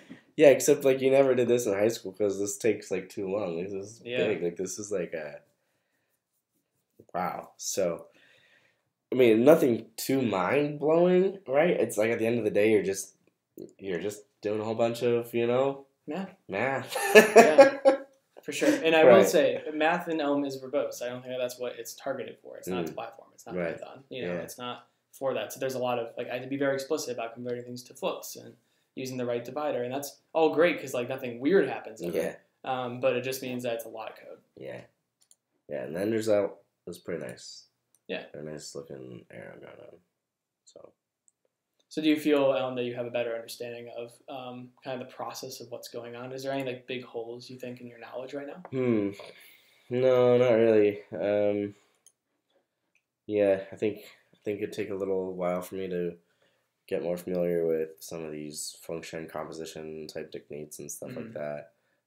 But it sounds like one of those things that you could probably blunder through without being too good at those for a while. You just write like extra code and then you're like, oh, okay, I just used like some. It's a lot of syntactic angle sugars. Brackets, it's a lot of syntactic sugar, and also the compiler helps you a lot. You're not going to be really that limited. Alan even made a fix to my vertices code. I was really struggling with my my ellipse when writing the code. Right, for this. and just for background people, the rectangle in SVG is drawn programmatically with 2 corners, like corner to corner. But for an ellipse, they decided that didn't make sense. They had to have a start position in the center and then a radius in 2 directions. Correct. Right, like a going up radius and a going out radius, and that was just different. So we had to translate from the bounding coordinates that we wanted to the center out, and again, it's just math. But Greg got pretty frustrated with it, and so I was like, Greg, where's the code? And he pointed me like the function that I needed to look at. So I got in there and fixed it up and deleted some code too. It was very nice. My approach was treat that as a rendering bug of SVG. Not that it's a bug, but I wanted to be consistent and just still think of it like it's got a top left corner and a bottom right corner. And so all of the code around it and resizing and everything, we just keep the same as if it's a rectangle. But when we're actually in the view, like rendering out the SVG, like manipulate that at that level. Well, not even manipulate, right? Because we're not changing it. We're just translating it from, hey, draw it from this coordinate to that coordinate to really draw it from the center here. Yeah, and so Alan actually removed a case. I used to have vertices rectangular, linear, and elliptical. That's right. And he realized that was a redundancy. So, it's really great to have fresh eyes on codebase always. It's all about, in that case, it was just how you frame the problem. Exactly. And literally how you frame the ellipse. So, yeah, it was really fun. And I think that the greatest thing was you were able to jump in on a single function. And, I mean, it's all functions all the way down, right? So you only had to worry about those inputs. Yeah. And you were able to solve the math. So it was cool. That's right. Yeah. So I think, is there anything else you wanted to address, or you think? I don't know. I know this is a big program, and we could spend a lot more time here, and maybe we should. But it's getting pretty late here, and we've done a lot today.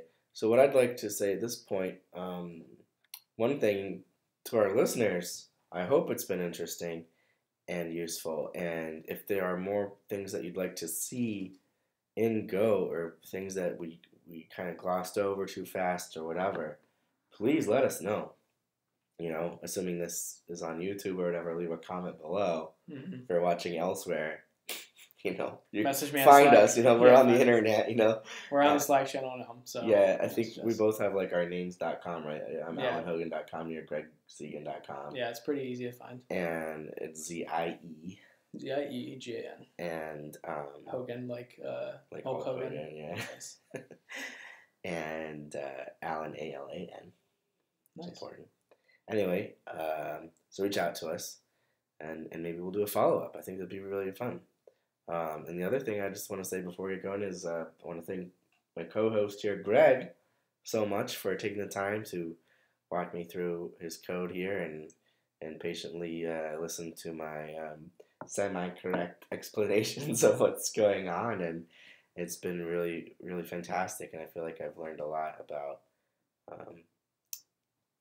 how to write a bigger, more complicated app in Elm.